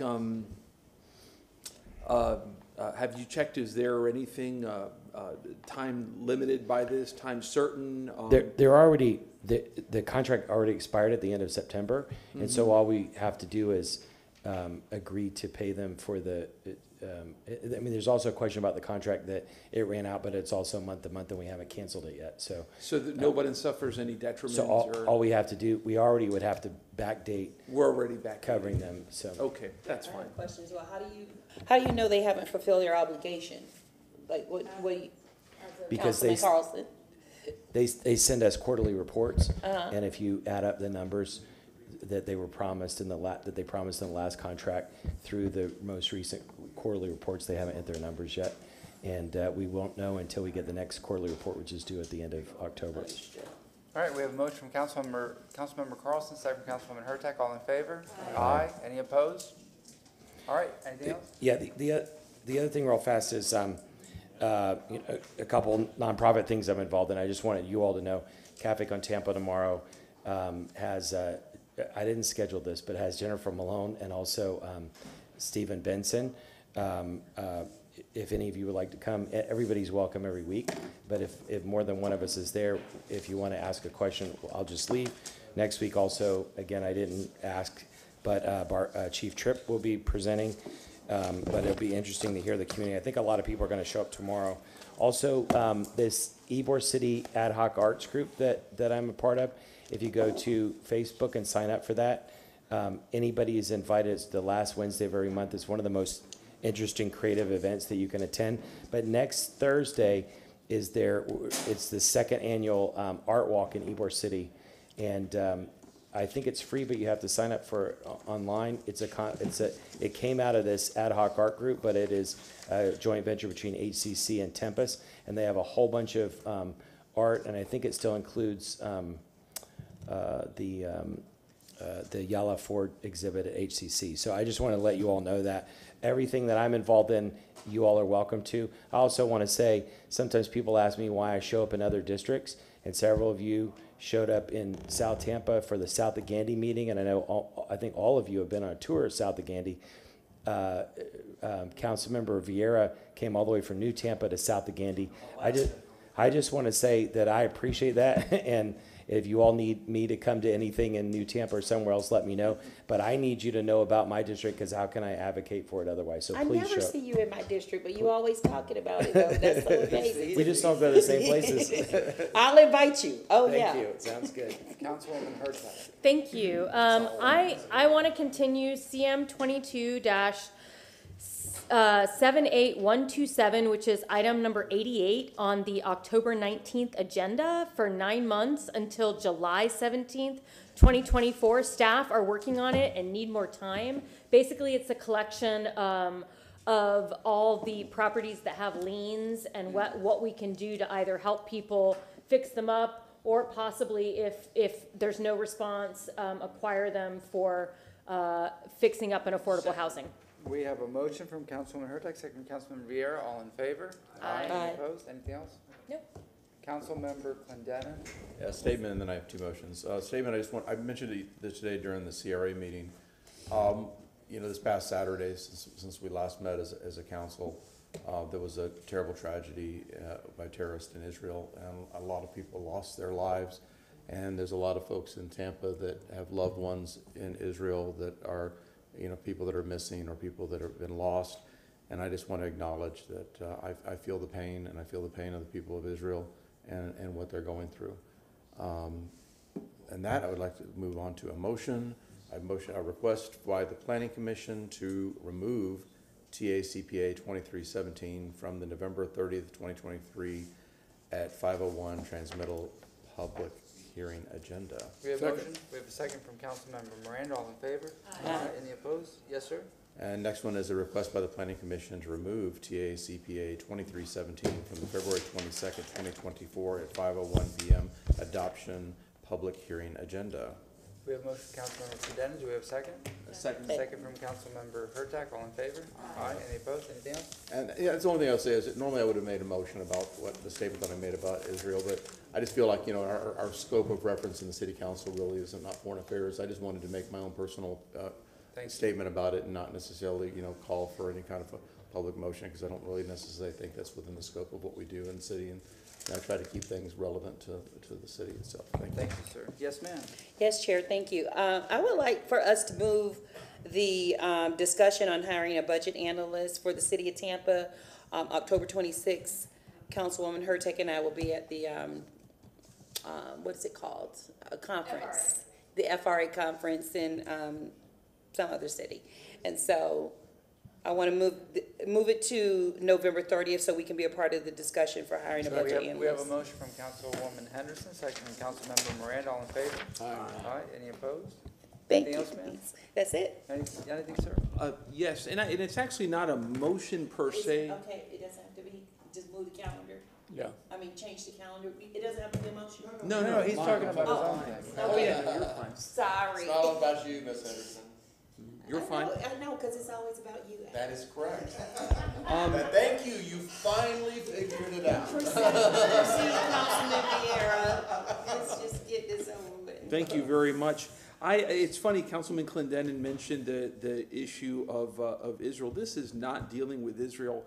I was requested by our friends at the Jewish, at the JCC Federation, their Jewish Community Relations Council, they wanted to do an amendment that we had passed 7-0 a resolution on anti-Semitism maybe 6 or 7, 8 months ago, and they wish to do an amendment that St. Petersburg recently passed. I think it was 6-0, and I'm going to send it to City Council potentially for consideration next week. Maybe we amend the agenda, whatever. I first need to get my hands on it.